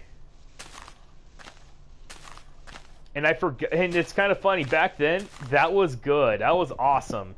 If you weren't cool unless you had a Video Now that played Lizzie McGuire. And now everyone is like, well, this is awful. Why would anyone settle for less? Sorry, kids, that's all we had. Even, like, I couldn't tell you how many lectures Dad gave us going, we never had a Video Now. Do you want to know what we had? We had Sit Your Ass Down Right Now. It doesn't have LAN? Really? So wait, that means can you not plug in your computer then? Like, that's stupid. Did they really go entirely wireless? Not everybody has the privilege of wireless, man. Yeah, because I know they went. I know whenever everyone switched over to Wi-Fi. Yeah, like I know when they made the switch to Wi-Fi, they were saying, "Well, you don't need to get a router anymore." But that's just messed. I don't know how to feel about that, man. I'm sorry. Back in my day, having LAN meant something. It meant I didn't get kicked off of Xbox.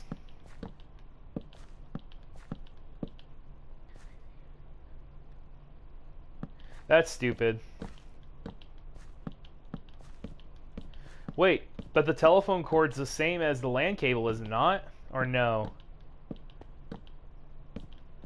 Dude, you know what? Dial it up. Dial up. I know what you know. I know you know what dial up is. Dial up. That's what you gotta use, man. And tell them, hey, you gave me no choice. Dial up. Yeah, sounds like something. Sounds like BS. And why a telephone cable? Nobody has a landline anymore. Come on. You want to know the only thing I know that has a landline is just businesses. Businesses have landlines.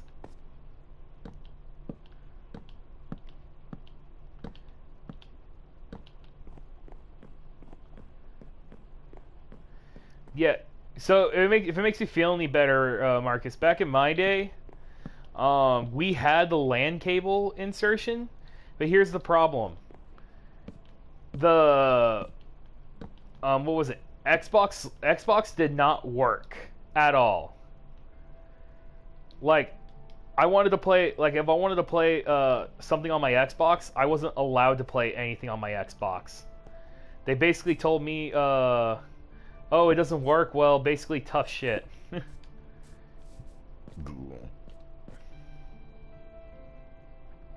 Oh, so you use the LAN cable for the Switch? Okay. I never thought about that. I don't have that problem because I don't play online on the Switch. I think the only time I've ever done it was probably whenever me and Chloe played Smash Bros. with Brandon and the rest of them.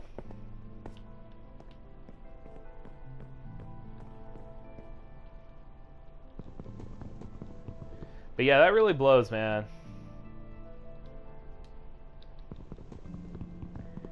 Like this door.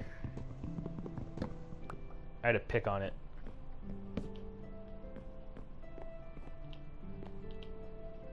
Time to do it night-night. Yeah, no, like the LAN used to be really bad too. Like, you want to play on your Xbox Live, you can't. It'd kick you off, straight up. Not without warning too. It would just kick you off after 10 minutes. Dude, it's not you. It's the Switch, or it's Nintendo actually. Nintendo just has an awful online everything. So yeah, you're not the only one. The only reason why I don't have a problem is because whenever I do play online on the Switch, it's Pokemon. It's really it. Yeah, I play Pokemon online, so whenever I play Pokemon and stuff, like, I don't have a problem. I've had problems with Yu-Gi-Oh! And that's pretty much it. And that's just because it took forever for it to input our turns. No. I get you. It does, but that's also because it's like a marketing. It's what Nintendo believes is that video games shouldn't be played. They have a very strong belief system on video games. Like, video games shouldn't be computers. If you want to play games on the computer, go get PC. Go spend $1,000 on a PC. That's how Nintendo views everything. And if you want if you want PC gaming from us, you're not getting it. That's why they are so heavy on using cartridges and only porting over some games. Why does it? And yeah, it's like and even then, Nintendo to a certain extent does have a point on not doing that though. Because think about it this way: everybody is so excited to get the PS5 because the graphics look so good, but all these games though, like the PS5's probably only been alive for about almost 6 years, but now the games are getting so complex on PS4 that the PS4 can't run anything. Yeah, and so to me, I believe Nintendo has a point when it comes to making games. So there's a time where I'm kind of like, okay, I can agree with what Nintendo's saying here, but, and they even point out there's got to be a point where it stops, you know, like. You can't just rely on like you can't just AAA games shouldn't have to be with all these graphics and stuff. They've proved it. Like the biggest game Nintendo has made since the Switch's release has been Zelda.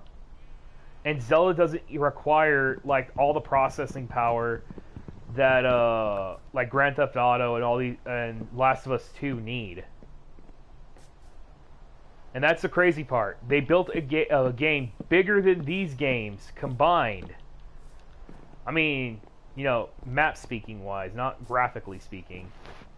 But they built these big games that don't need all that stuff. And they even pointed it out. Like, yeah, we don't need that. I don't know what you guys are all about, but this is our biggest game. And we can run it 100 times better than y'all can.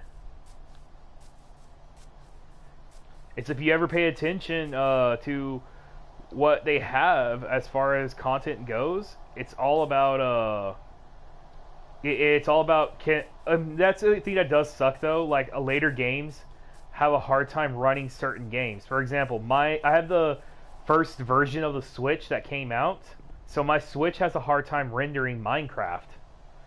Like I think even Chloe's Switch came out. I bought it that same year. Has a hard time rendering Minecraft just because what was it? Yeah, it has a hard time rendering Minecraft. And that's just because Minecraft it can be a big game. It can be a big boy game. So excuse me. Minecraft's a big boy game. So uh, so the Switch has a hard time running it. In fact, I've had problems where the software just closes and says, "Sorry, we can't run this game because it's this big." So everyone's had to rely on buying a new Nintendo Switch, and yeah, everyone's had to buy a new Nintendo Switch just so that they could what's the term I'm looking for? Just so they could run Minecraft properly. Because I have a problem where I'm playing Minecraft and like I'm on a boat, right? And I get to the next area, and the next area hasn't rendered yet. And I'm like, what? Why hasn't my area rendered yet? And so I'm over here kind of laughing at it a little bit. Like, come on, man. I'm just trying to play some Minecraft here. And you're over here not rendering. And and we have to wait for it to render so we don't get lost either.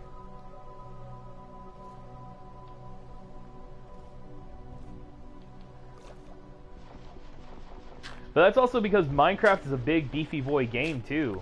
Like, just like the only reason why Minecraft doesn't crash systems, it will crash the Switch sometimes. But the only reason why it doesn't is just because how low grade everything is. But it can load up so much that it can overwhelm the Switch sometimes. It's rare, but it happens. Yeah, I understand, buddy.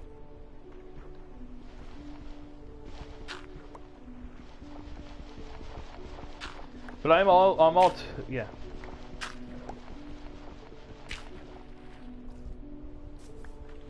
It's also because Nintendo believes that not everything should be online. Please go over to your friend's house and play Smash Bros. Don't rely on such things.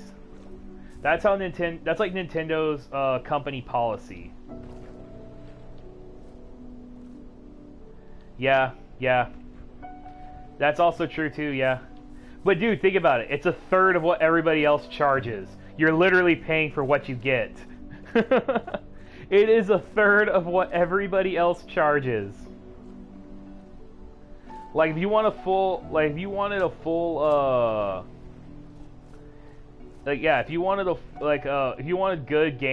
good online play, you go to PlayStation or Xbox and pay $60.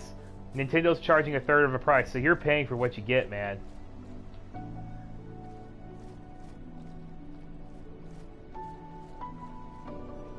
I'm sorry, bud, but yeah. But I do agree though. Like, even though $20 for a year is pretty cheap for online play, it honestly should have just stayed free. That's my honest opinion on that. It's one of those things that it should have just stayed free.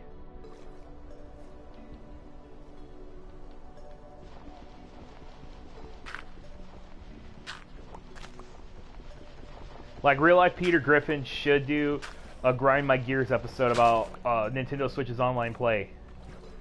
I think he would get a lot of subscribers with that one. Like, hi, real life Peter Griffin here. You know what really grinds my gears? Nintendo Online Play. Seriously, you pay $20 a year, which is a third of what you get from the other competitors, but you get crappy ass online play. Seriously, you know I had to play a Sonic just so that I could play Smash Bros. Online?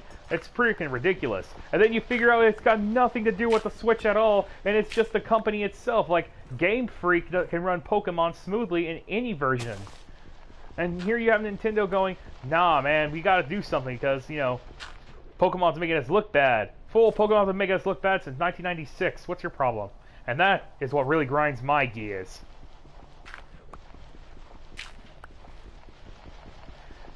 I would probably do a better Peter Griffin, but I've been talking for like 2 hours straight, and yeah, everything hurts.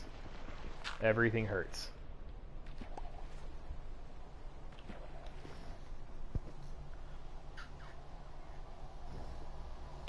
Ugh. And I'm only drinking coffee just so I can make myself hyper for you guys.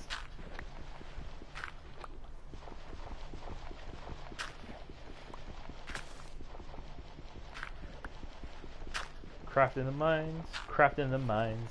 I got a little gas, but I'm crafting the mines.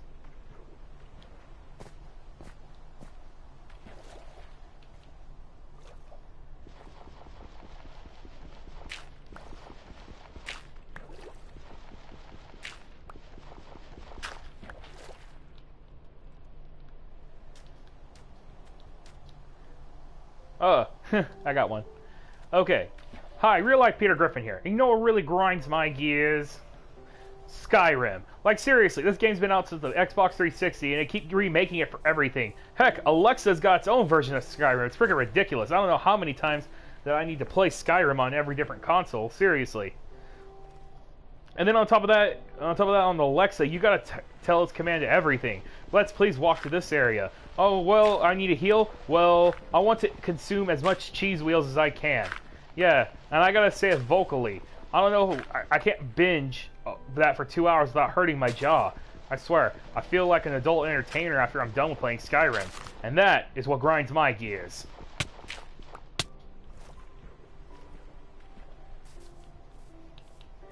You know what else grinds my gears?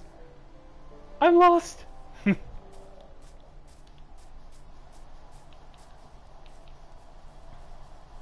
Okay, all I have to do is just find the blue flowers, red thorns. Blue flowers, red thorns. This would be so much easier if I wasn't colorblind. Blue flowers, red thorns.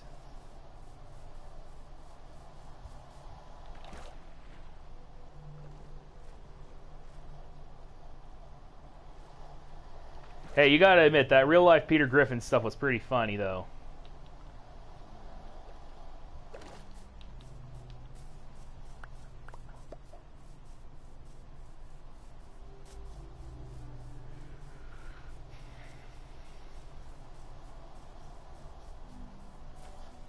I guess I gotta climb a mountain.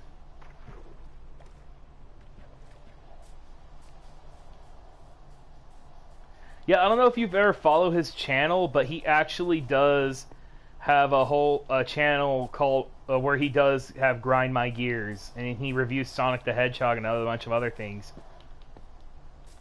Like, there's actually a cutaway gag that he did.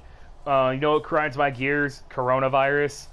And then he says Lois has to work at Uber Eats just so that she can get some just so that we can get some income going. I lost my job at the Pawtucket Ale, and as she comes home during the cutaway gag, he starts spraying her with the hose and goes, social distancing, social distancing.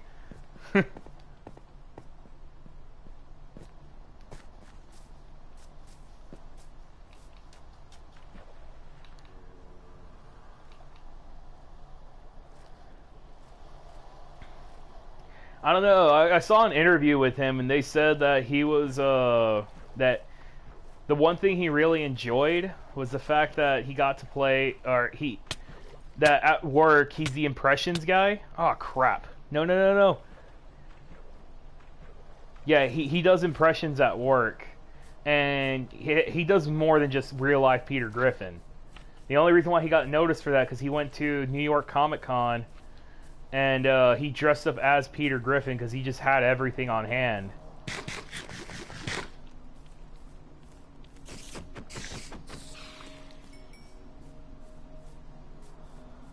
And then he said at work, people ask him to do his impressions of other cartoon characters. Like he will do the entire Looney Tunes cast for you. It's just he's so famous with real life Peter Griffin, he makes people happy. So he doesn't mind doing it at work because he says, "Oh, office jobs, they can be so boring and so hard. Why not just make everyone's life easier and just do cartoon impressions?" Even his boss is asking to do impressions of cartoon characters.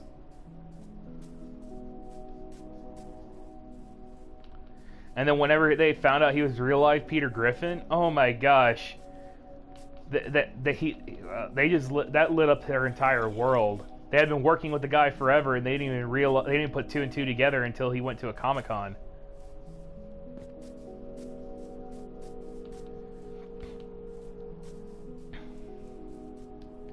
And that's what really grinds my gears. So, how's your first week back, Marcus? Being in the dorms and whatnot. I thought you were going to be moving off campus.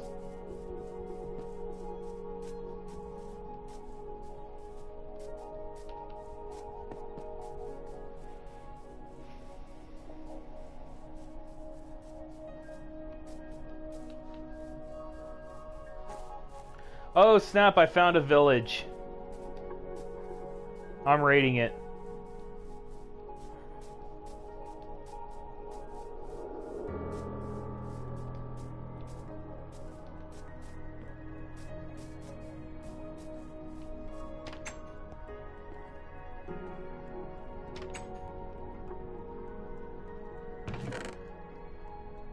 Okay, that's nice of you. Way to go. Yeah, honestly, bud, I'm gonna tell you, even though dorm life isn't the best kind of life, it's better than nothing, man. Yeah. Because you don't have to worry about having a roof over your head all the time, or or struggling to have to eat. Or trying to figure out when to get your next meal or whatever. Because you just go in at the certain times you're allowed to go in and go, oh hey, look, I can get some bread. Let's get some bread. So yeah, sorry, but I know you were looking forward to I know you were looking forward to moving in with your friend. It's a pretty big step in college, but you know, sometimes you got to do what you got to do. And there's a lot of potato here. There's a lot of potato.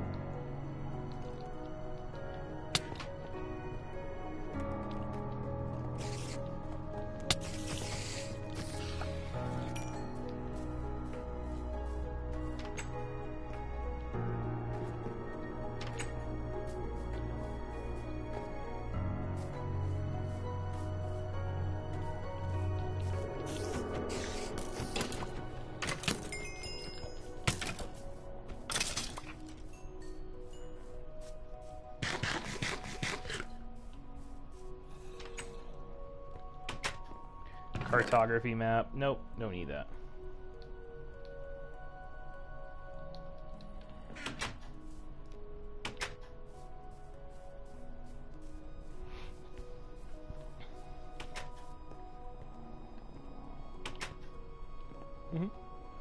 Always look on the bright side of life. I'm singing this to you, buddy. Always look on the bright side of death. Life's a piece of shit when you look at it. It's pretty good, man. It's been pretty chill. I don't have to go very far to get to, because everything's right there. I could literally, if I wanted to, it's a 5-minute walk to like Sonic or something. Stuff like that. And there's also, strangely, a shortage amount of chairs. Take a little bit out of Peter Griffin's thing. There's a shortage of chairs. I don't know why, but there's always a shortage of chairs. Alright, I can add more to my garden.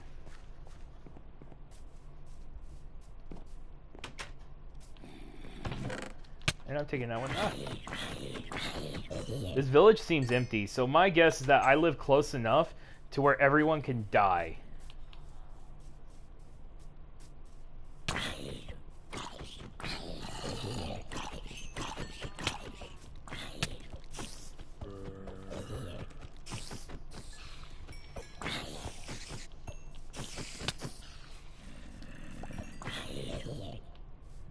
There we go. Got the potato.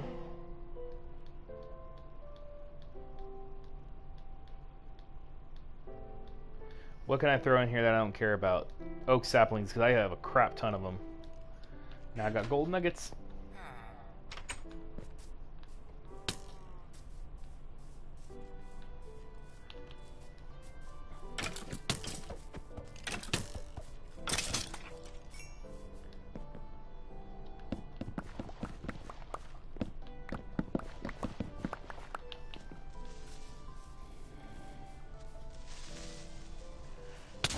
Oh my gosh, there was a delay there and it made me cringe so hard.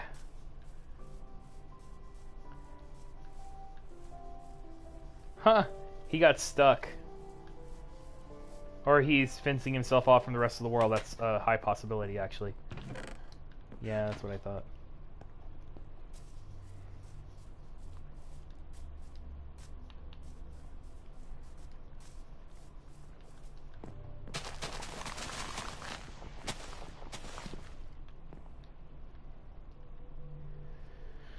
Ooh, I don't need granite.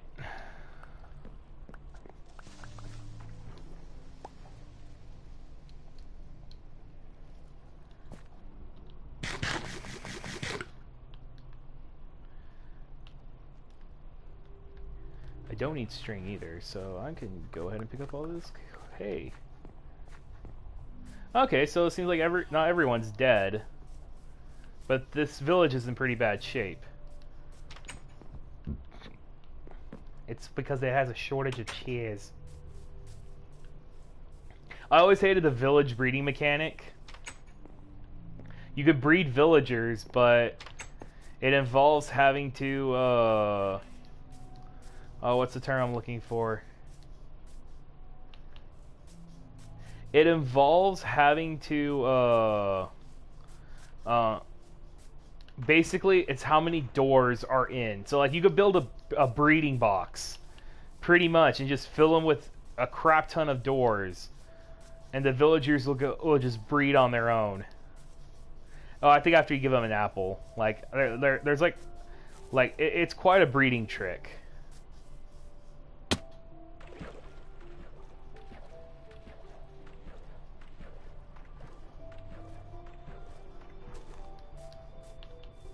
Blue flowers, red thorns. Blue flowers, red thorns. Hold on, Shrek, I'm coming.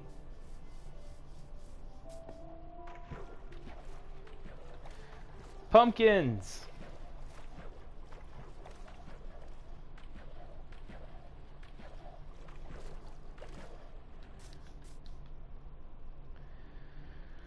Alright, I'll get rid of these bones. Oh no, wait. Yeah, I gotta get rid of the bones.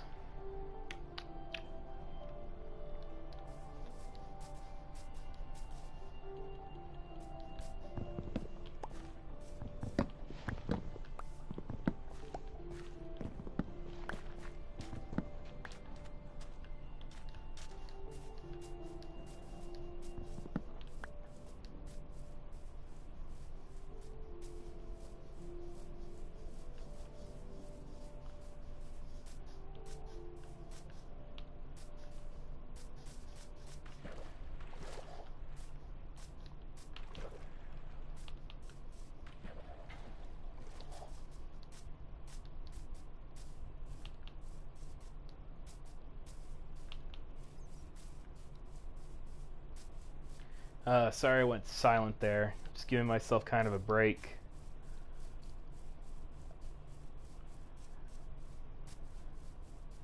Hey Marcus, give me a subject to talk about.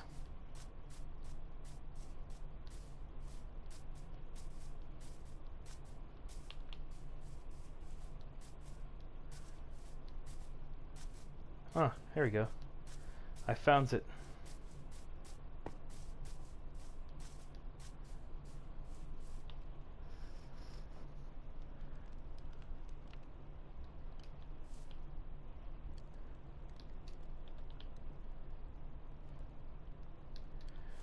Favorite anime. Got a lot of those, dude. But that's okay. I kind of put you on the spot. For the next, favorite anime. To me, that's kind of a tough one because I have a lot of favorite anime.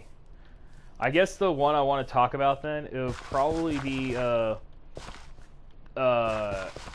Kenichi the Mightiest Disciple. The reason why that one, I have to say, has to be one of my favorites is because,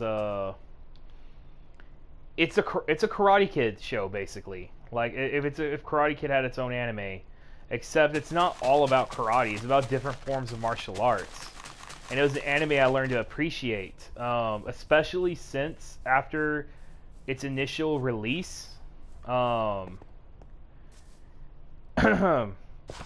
after it released, or after, it released a lot. The only thing that sucks though is that it never got a continuation because the anime is really good. I mean, it had an OVA, so I guess it had its OVAs. But the only reason why they did the OVAs was because if they did a full-blown series, they couldn't do this full-blown series because the voice actress that died in the car accident that played Miu Furinji, Yeah, she died tragically. And the company and Japanese companies don't like to continue with by replacing the main voice actress. That's just what they're about. The so to an extent, as an anime fan, I totally understand where they're coming from when they do that. It's very unfortunate. And the OVAs, like, I haven't watched them because Funimation doesn't want to dub them. And I would love it if they dubbed the Kenichi, because I really enjoyed the dub a lot, just because they chose they that had excellent casting, in my opinion, for Kenichi. And I began to, and before I move on to the next subject, the what's called, it became my favorite anime even after I learned martial arts, because I read the manga to kind of figure out the story a little bit afterwards, and it became my favorite because I didn't realize how grounded in reality, some of it's grounded in reality, Kenichi was in the world of martial arts.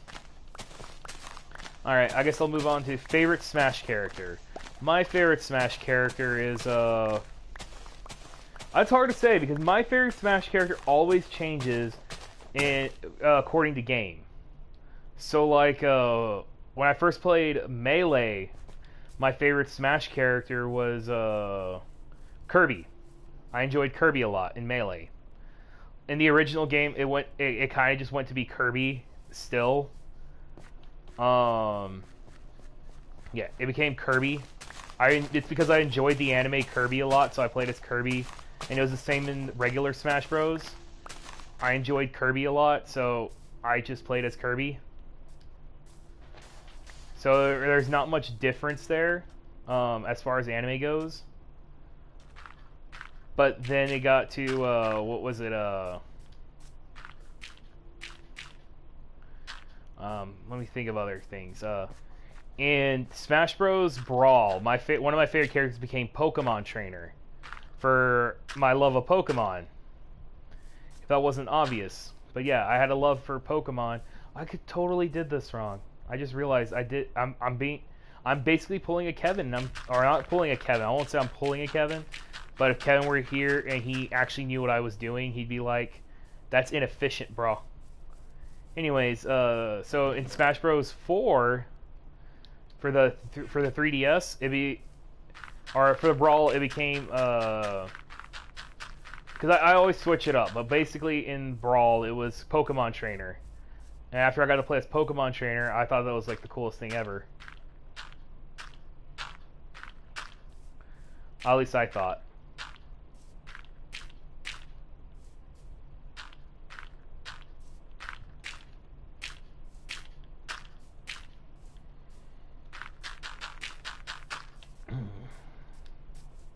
So let's see. I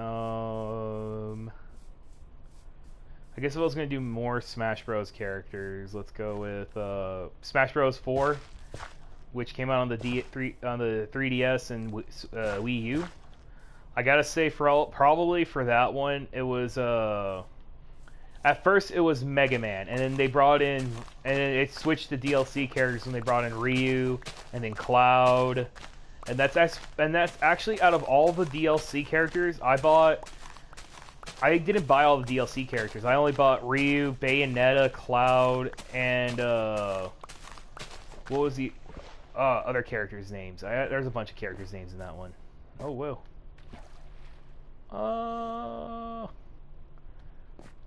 Because I didn't buy Mewtwo and I didn't buy Lucas. I didn't feel like it was worth buying characters that should already be free. And I told people that was my feelings on the Smash Bros. Characters. I was like, I'm sorry, these characters should be free. And they said, why? And I told them, because wait, oops, I think I messed up. So 3, 4, 5, 6, 7, 8. No, I did a minute. I told them those characters should be free because they existed in other Smash Bros. Content. It's basically like saying, you have to pay this much money to get Pokemon, this amount of Pokemon back in in your Pokemon game. Which I kind of realize that's probably the problem that everybody's having with the DLC, but you don't have to. It's free to get all the Pokemon that are in the DLC back. But basically, it's like oh, well, if you want to get Pikachu, so Pikachu's our flagship character, but if you want to get Eevee, which is our secondary flagship character, you have to pay $3 to get that character back, just so you can have Eevee and evolve it. And then like, say if they made the mistake, we didn't mean to put in Jolteon, and people can breed Jolteon to get Eevee, so instead they just make Jolteon non-breedable, and then everybody goes, what the heck kind of BS is that? Yeah, that's kind of how it feels with certain characters. In Smash Bros. At least.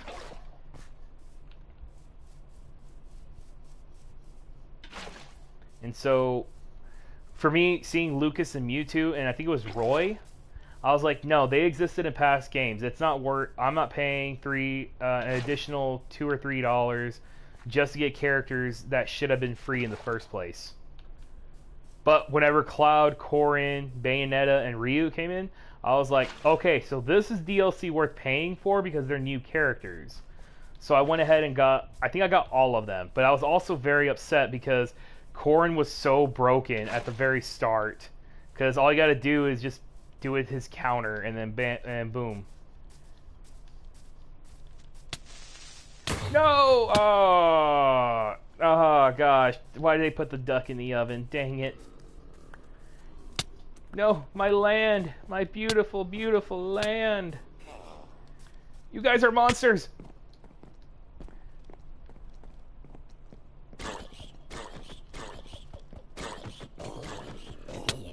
I'm trying to lay a foundation.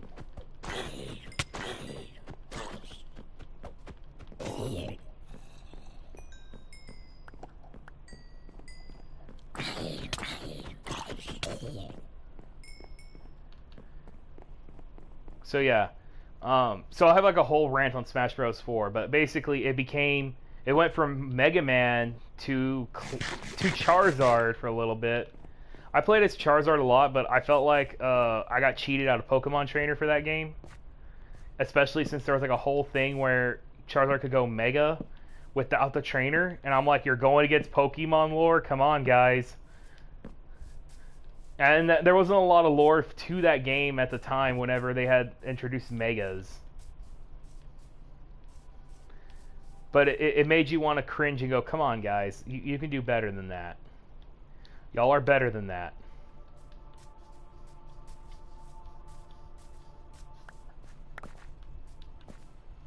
And then, what was the other thing? There's a lot of other stuff, too. That I have to admit that... oh, yeah, it was, Smash Bros. 5. It remained Cloud just because Cloud was in the game and I already knew how to play Cloud. But as far as new characters go, I really enjoy Hero from Dragon Quest. And they all have different names, but the specific one is they just call him the Hero. Yeah, like I actually went and looked up all the Dragon Quest character names. And the one that they chose was Dragon Quest XI's character. And his name is Luminary. And then they had Dragon Quest III character, which I forgot what his name is, but I have Dragon Quest III. Like, I always wanted to play the Dragon Quest series since I was a kid. I didn't see much to a reason for it as an adult until Smash Bros came out, and I was like, you know what? I'm gonna get a Dragon Quest game. And they had the first 3 Dragon Quests that was ported from mobile to Switch some time ago, so I went ahead and played it, and I enjoyed it a lot. It makes me miss old school RPGs where they gave you a stick and a pot lid and wished you best of luck. I don't remember if the pot lid was used as an actual shield, but you can get in the original Dragon Quest game. Actually, it's true for the first Dragon Quest games. They gave you a stick and wished you the best of luck. So I don't know if you watch other streams where I make that joke, Marcus, where I missed RPGs where they gave you a stick and wish you best of luck. Yeah, that's where it came from, was Dragon Quest. Because Dragon Quest did that. The other, yeah, and then Banjo and Kazooie were a lot of fun because I know Banjo and Kazooie were actually meant to be in the N64 version of the game. A lot of other game, yeah, stick best weapon though. Tell me about it. Nobody ever talks about Nail Bat from Final Fantasy VII. That's the closest thing as getting a stick in the Final Fantasy games. See, even I carry a stick at all times in Minecraft. You see, your sword can break, but sticks are forever.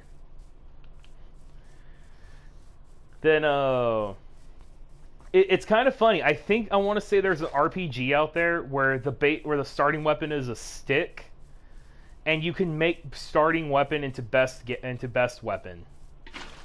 Because I always told Kevin it took 20 years. I don't know if I've ever told you this, but in Final Fantasy III, the worst best class was Onion Knight, and it was the starting class. It wasn't Freelancer, but it was Onion Knight. And the reason why it was so bad was because buying the strategy guide, you didn't buy the strategy guide to read the strategy guide. You bought the strategy guide to keep it forever and ever and ever, and never use it. That was the whole point. Like, the only people that would use a strategy guide were the people who wanted to beat The Legend of Zelda in 5 hours.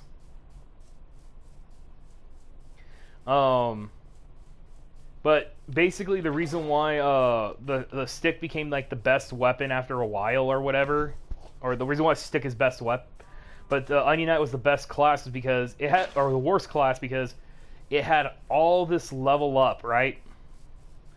You leveled up, but you didn't get a lot of stats from Onion Knight. It was considered awful by a lot of standards until you reach level 90, and then your stats skyrocket to the point when you reach level 99 with Onion Knight, like the class level, it became best weapon. Yeah, it became it became the best thing ever, and everyone was just like, wait, what? Like, I thought everyone kind of like, and it took people 20 years to figure this out, and the only reason why I figured it out was because somebody owned Final Fantasy III on NES, and they decided to they basically pulled a completionist, and they decided, let's see what happens if you max out Onion Knight. And they maxed out Onion Knight, and now they're like confused on why this wasn't made aware of why this was best class. And I thought it was actually that's what actually makes me like play old school RPGs, because the fact that there are some RPGs that are old and still have secrets. Like, there are people who are still convinced that you can revive Aerith in the original Final Fantasy VII, and there are people who to this day try to figure out how to do it. April Fool's jokes are dedicated to this. Everything gets dedicated to it. But yeah, and then this all started from Smash Bros. 5. I guess the other thing that was part of that I think is good for Smash Bros. 5. I can't remember.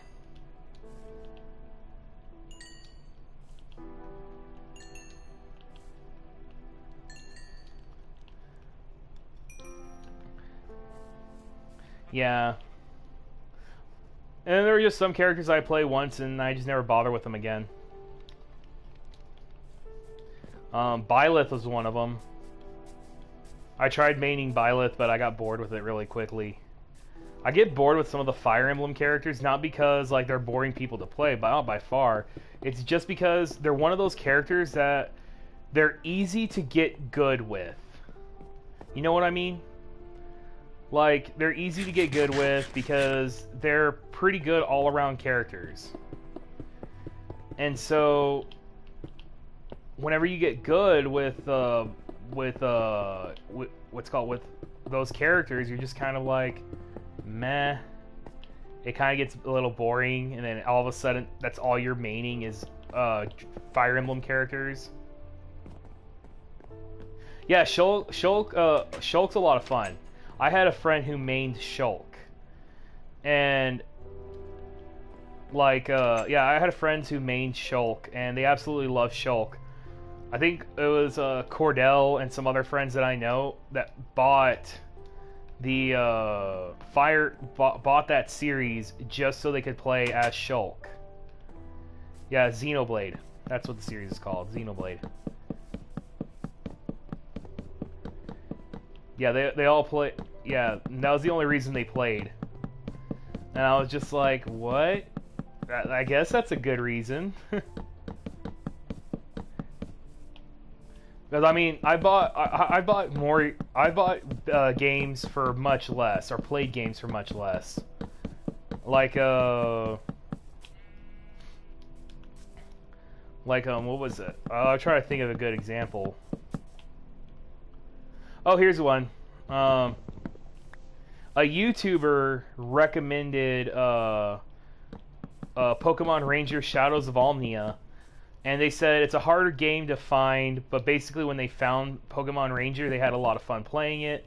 It costs a lot of money to get now because the Pokemon Ranger series, you know, most Pokemon side games get overlooked a lot because it's a Pokemon side game. And here's the funny part. I gave my brother, I gave Kevin Pokemon Ranger Shadows of Almia as a gift. Like, I randomly went to Deja Vu, and there was a Nintendo DS Lite that was white with a football sticker on it that somebody had given away. And they just didn't relatively care and what they had, so I just picked it up, and I probably spent like $15 on it, and I gave it to Kevin, and I was like, here you go, bud. I don't relatively care for Pokemon Ranger, so here you go. So, and he played it. He was playing it. He was having the time of his life with it. And I was glad he enjoyed it. Then I forgot he had the game. And so, when the game came out, I told my brother, I think I want to try this Pokemon Ranger Shadows of Almia because this YouTuber recommended it. And he's like, dude, you gave it to me. What? I didn't even realize I had the copy of the game until it was like already too late. So it was like, so it kind of becomes that thing where I don't know how to react to the situation kind of thing. Oh boy. Sun's going down tomorrow. You can only sleep at night. Yeah. I actually want to play Xenoblade because of Smash Bros. And just because, like, but there's a bunch of games that like it that exist. I guess you can say. I'll probably talk to Mom here in a bit. She texted me like a couple hours ago, and I was streaming, so yeah. Like I wanted to play Earthbound, not just because just because of Smash Bros. I wanted to play Earthbound just because I wanted to play Earthbound for the reason that I saw a bunch of YouTubers wanting to play it, and they gave a whole synopsis about it. And the fact that the entire game is literally about aborting the main villain, like going there, basically pulling a fetus deletus. According to the fan theories, you're pulling a fetus deletus on the main bad guy because he's so powerful in his adult form. You have to go when he's at his weakest, and it's in his fetus. But in order to go back in time, and it's a pretty dark game, despite having cheerfully bright characters too. And that's what I like. Games that are what's the term I'm looking for? Subvert your expectations. Yeah. It's kind of like that. Like I think what was it? When I was a kid, one of the first things that subverted my expectation, I guess, was probably Digimon. And I'm only bringing that up because I've been watching it a lot, for example. But there was the series that Digimon Tamers that came out, and the Digimon before that series, it was marketed in the U.S. as Digimon Season 3. And before you ask, no, there wasn't a season 4 for a long time. By the time season 4 came out, most people were already grown up and didn't care. So they had Digimon season 4 or season 3, and it subverted a lot of people's expectations because it had nothing to do with the original show, except that the original show is a TV show in their world like ours. And it subverts your expectations because it's really dark. And the kids will actually have real problems to solve. Like, Takato is afraid to digivolve Guilmon because Guilmon turned into, I won't say a mindless monster, but Guilmon tends to whenever Guilmon fights, he tends to get very wild and aggressive, like a dinosaur. And as he digivolves more and more, that's exactly what happens. He becomes wild and aggressive like a dinosaur. And so one day, Takato was very scared that Guilmon was going to kill him and eat him. I'm not kidding. Like, he actually says, if I'm going to die, I'm glad it was my buddy Guilmon who did it. But I guess that's what happens with creations. They eventually come back and kill you. And Growlmon started crying because he's like, please don't be scared of me, Takato. It's still silly old me. And that's like that's always Takato's main fear, is that every time Guilmon digivolves, he's going to lose a piece of Guilmon. And he's no longer the innocent bread munching Digimon. He's just going to become an aggressive Digimon. And the thing is, his fear comes to life, but not because Guilmon digivolved that way on purpose. Takato pushed him to do it. Every time Takato digivolves Guilmon gets more aggressive. But Takato has such a strong connection with Guilmon, it gets to the point where Takato starts feeling Guilmon's pain, like physical damage. And so when he Matrix digivolves Guilmon to War Growlmon, Takato started becoming just as wild as War Growlmon, and Takato just started giving commands to Guilmon as his tamer. But like, you hear him growl and start roaring and he's screaming at the enemy, and he makes all the slashing noises.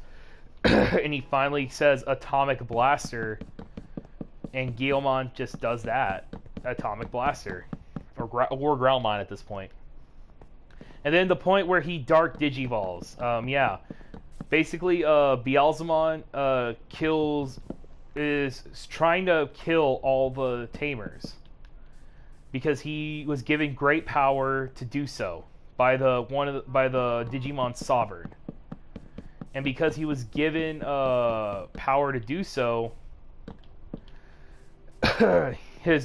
he only had one goal: kill the kids. And he was given his mega form, Beelzemon. And he ends up killing Leomon, who was a very kind-hearted Digimon. And if you watch the first series, he's a very important character in the first series. And it's funny because, like, I used to have a big old thing about his importance in the original show, only to figure out that he doesn't appear as often as I thought he did. Same goes for Waymon in that show. It's funny how you remember shows differently as a child, and you watch it again as an adult.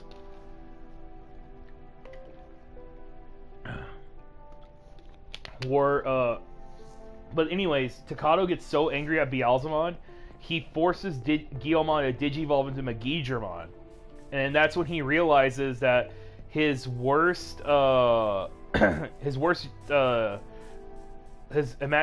dream became fruition.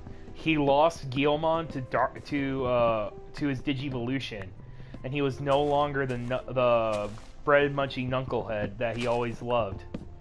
He later de-digivolves him back to Guilmon, and he realizes that together they could do anything. So they biomerge, or Digimon fusion, into Gallantmon. And so yeah. So it wasn't Guillemon becomes Gallantmon. Guillemon with Takato becomes Gallantmon. And it's a pretty crazy show. And then that's where like the show like subverts your expectations, because it's the kids team up with, like, the kids build a much stronger connection to their Digimon in the show than any of the other ones too. Especially like where they play the especially the shows that go, but friendship is power. And that's what a lot of the Digimon shows were, and the kids just watched Digimon helplessly, and they made the kids do as absolutely whatever they could to make their Digimon powerful. So the kids weren't completely helpless or useless in certain situations. And then they had the kids biomerge with the Digimon, and they fought together. So it was actually really cool to see. And it's hilarious because Takato will always design, he will design Guillemon's Digivolution, but the digital world goes, nah, we have something else for him, fam. You're gonna like this one. And all he does is just a more grown-up version of Guillemon every time.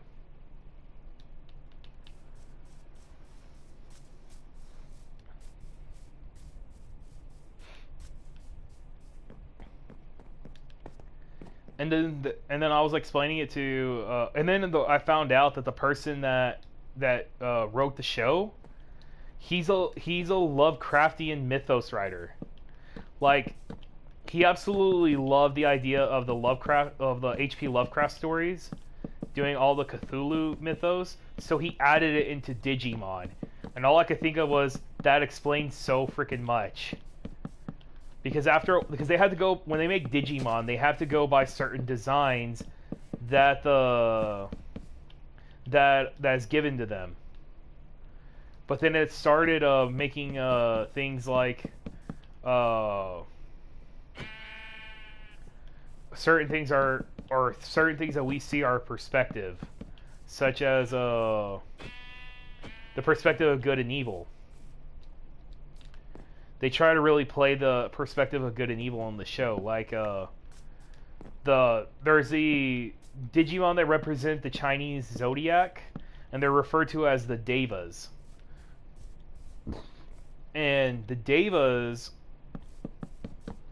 are, each of them, there's 12 of them, each of them representing what's called a zodiac animal. And they're designed with a lot of Chinese inspiration. The only one that didn't get designed for the show specifically was Antillamon, and that's just because Antillamon was made for the Digimon the movie. And Antillamon's actually the bunny Deva, is a rabbit Deva, or the rabbit zodiac.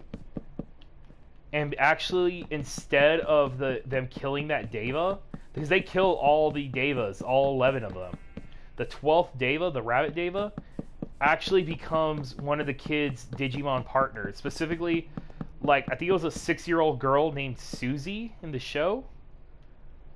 And her older brother Henry was very protective and says, you need to get away from that Digimon, it's a Deva. And then she holds up a Digivice crying, saying, she's my partner and I'm her tamer. You can't keep us apart. And yeah. And because they had to deal with a very big problem, the sovereign that gave her power took it away from her, only to give it back, because they were like, hold on, we're gonna die, we need all the help we can get. And Susie becomes one of the more badass tamers. And the thing is, death in that show actually has consequence. So, like, the kids try to keep the Digimon as safe as possible, and they do whatever it takes to make them safe. Sometimes they make knucklehead moves, though.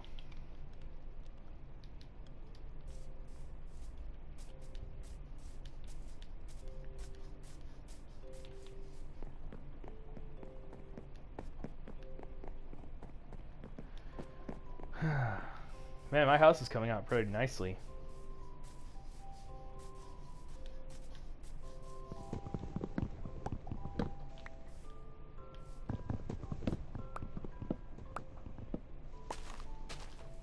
I guess other things I guess I want to talk about is Dungeons and Dragons real quick. Uh, I feel like I messed up a year ago. I was out of town visiting my girlfriend. We went to what was it? We went to San Antonio and went to a place called Half Price Books where you can buy used books and new books.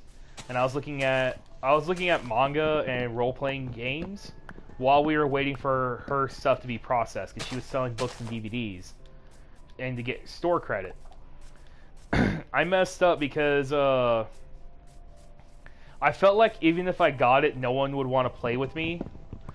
And I felt really bad after I told Kevin about it because he said I would have played with you. And I was like, damn, that sucks. I found a used copy of Advanced Dungeons and Dragons. And for those that don't know, that's version 2 of Dungeons and Dragons. And we are currently in version 5. And it's probably one of the more famous copies, because Dan Harmon used Advanced Dungeons and Dragons. Sorry, dry throat.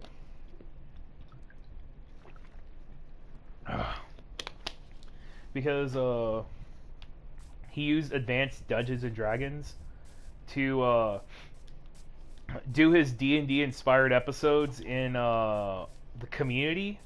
And I want to say it's the same version that they use in his show Harmon Quest, but I'm not sure because I haven't personally watched a lot of Harmon Quest to determine whether or not it was if it was 5e or if it was 5e or if it was Advanced Dungeons and Dragons, because there's different versions of it. Like there was 3.5 is one of the more popular ones, and it got branded and rebranded into Pathfinder. Then it was then there's the most infamous and unpopular stepchild, which is D&D 4, the 4th edition, which didn't last long at all. 4th edition came out whenever I was barely getting into college, and then 5th edition came out like several years later because everybody hated it. And 5th edition is what blew up into the mainstream, which is something I absolutely hate. I was picked on in high school for liking Dungeons and Dragons or anything related to fantasy in any way. Picked on it relentlessly, saying you need to grow up, all this kind of stuff, yada yada yada. But now it's becoming to the point where people stopped caring and they actually went, hey, maybe there's something about this. And all I want to tell those guys is, no, y'all are not allowed, because y'all picked on me in high school about it. For example, everyone called me childish for wearing comic book t-shirts like all the frickin' time. And I absolutely loved my comic book t-shirts. And what happened? Now it's everywhere. Yeah, like you see people going in getting excited for the next Marvel movie. And you know what I told them? No, y'all picked on me in high school for liking it. Y'all aren't allowed. You're only doing it because of the hype.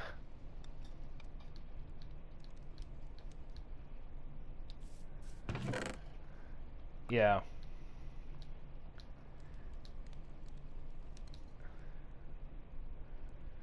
And I guess that could trigger some people, but I'm just like, no, mine. Y'all aren't allowed.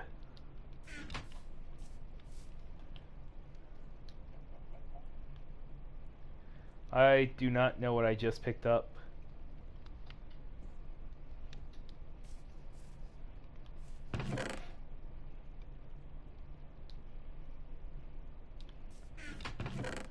Just gonna go ahead and put this away. Anyways, yeah.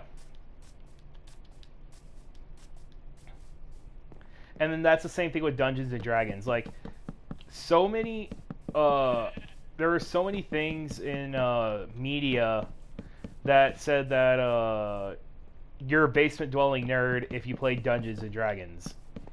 And now it's everywhere. Like, I kid you not, they actually have a Dungeons and Dragons adventure for Stranger Things.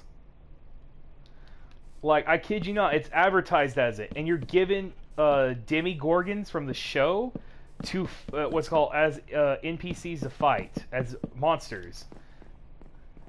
And like I think I was talking about some people like it's cool that the kids are using Dungeons and Dragons to relate the show to the viewers on how they view this world, this weird world. But at the same time, I feel like no. Why does this get to blow up and be popular? And whenever I wasn't in high school, you know how many people I've had ask me, we heard Dungeons and Dragons is a thing. Could you teach us how to play? And I've actually taught people you would never expect to want to play. Yeah. And the thing was that I wanted to try second edition D&D, and the problem, and Kevin even pointed this out. Our group didn't like to try new things all the time. Like, if it wasn't the D&D 5th edition engine, we don't want any. Like, he tried teaching a superhero engine that he had. I absolutely loved it. But nobody else wanted to play after the first attempt at it. And I was like, why do you guys not want to play? This is great. And it's just because they don't like to try new things. Yay, I finished my floor. I finished the floor. I finished the floor. I finished the floor. Yay, yay, yay. So yeah. So I was pretty bummed at the fact that I wanted to try the superhero thing, because my brother, whenever Kevin writes a campaign, he writes a campaign. And so he wanted to try something, and I absolutely loved the idea of it. In fact, I got really cool superpowers. And oddly enough, it actually gave us, like, we actually had Asgardian or Norse mythology inspired powers. Sam hated it because he was like, "Screw you," because I kept pointing out that I kept saying I was Loki and I got transformation powers, and so I always transformed myself into something cool. And he goes, "What are you gonna transform yourself into?" "I'm gonna transform myself into a velociraptor." And he goes, "Are you gonna do a real velociraptor, or dude, my character is smart and he's smart enough to know the Jurassic Park velociraptors win." And so we went with Jurassic Park velociraptor. And yeah, I was dominating with a superhero part, and everyone's like, nah. And then he tried a Star Wars, the Star Wars thing, and he was trying to teach a new mechanic to us. I was actually looking at getting a new pair of dice just for the Star Wars campaign he was starting on, but nobody wanted to continue it. And I was like, you jerks, this is supposed to be fun. You guys are taking this away. And then there's a group that didn't want to teach new players Pathfinder. They wanted people to know Pathfinder when they started playing, which is understandable. The game slows down whenever you have to teach new people. But at the same time, these guys were like theater buddies of mine, and I was like, no, I want to play with you guys. Come on, I want to learn Pathfinder. And I told them, well, I play D&D, so I kind of know how the role-playing goes. And they said, no, this isn't like D&D. Then I looked it up, and it turns out it's D&D 3.5.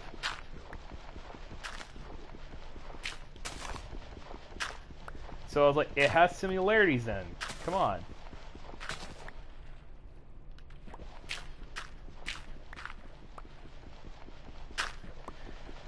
But yeah, you find out there are some groups who are like all for it, like, yes, please join our group, and then you find out there are groups that are like not for it. But that's just probably because a lot of them don't like new players joining and stuff. So there's stuff like that. Alright, so let's go up here, kind of get out of the way. Oh my gosh, my throat hurts so much. I think after I get back to the safe house, I'm going to go ahead and stop, because I've been talking a lot and my everything hurts. Yup. My everything hurts.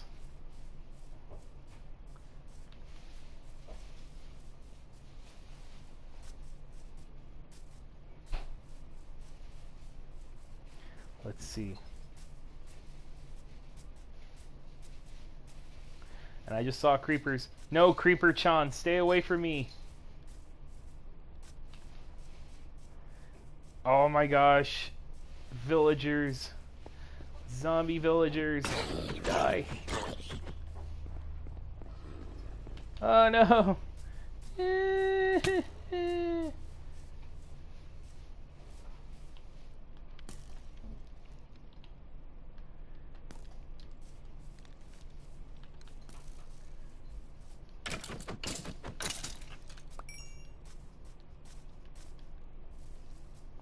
They're just dang. They all just spawned up here. Like, no, don't mind me. Ah!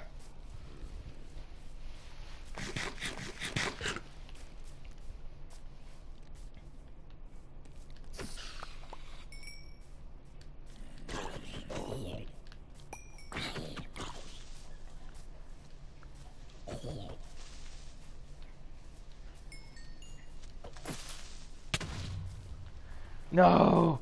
My face! My modeling career! Well, at least I don't have to worry about the creeper trying to destroy my home. Seriously, you know how hard it is to get a brick house going?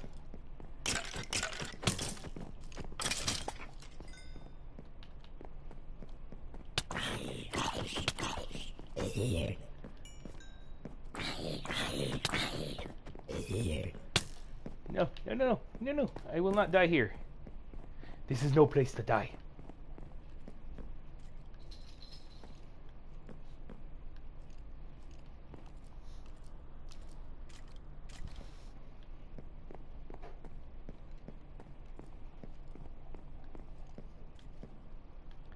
Oh man. Okay, better bring out the bow. Still got arrows.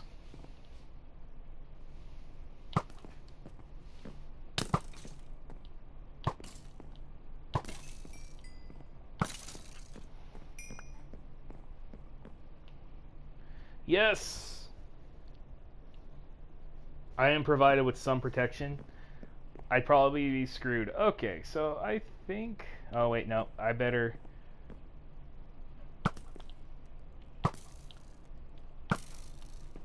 There we go.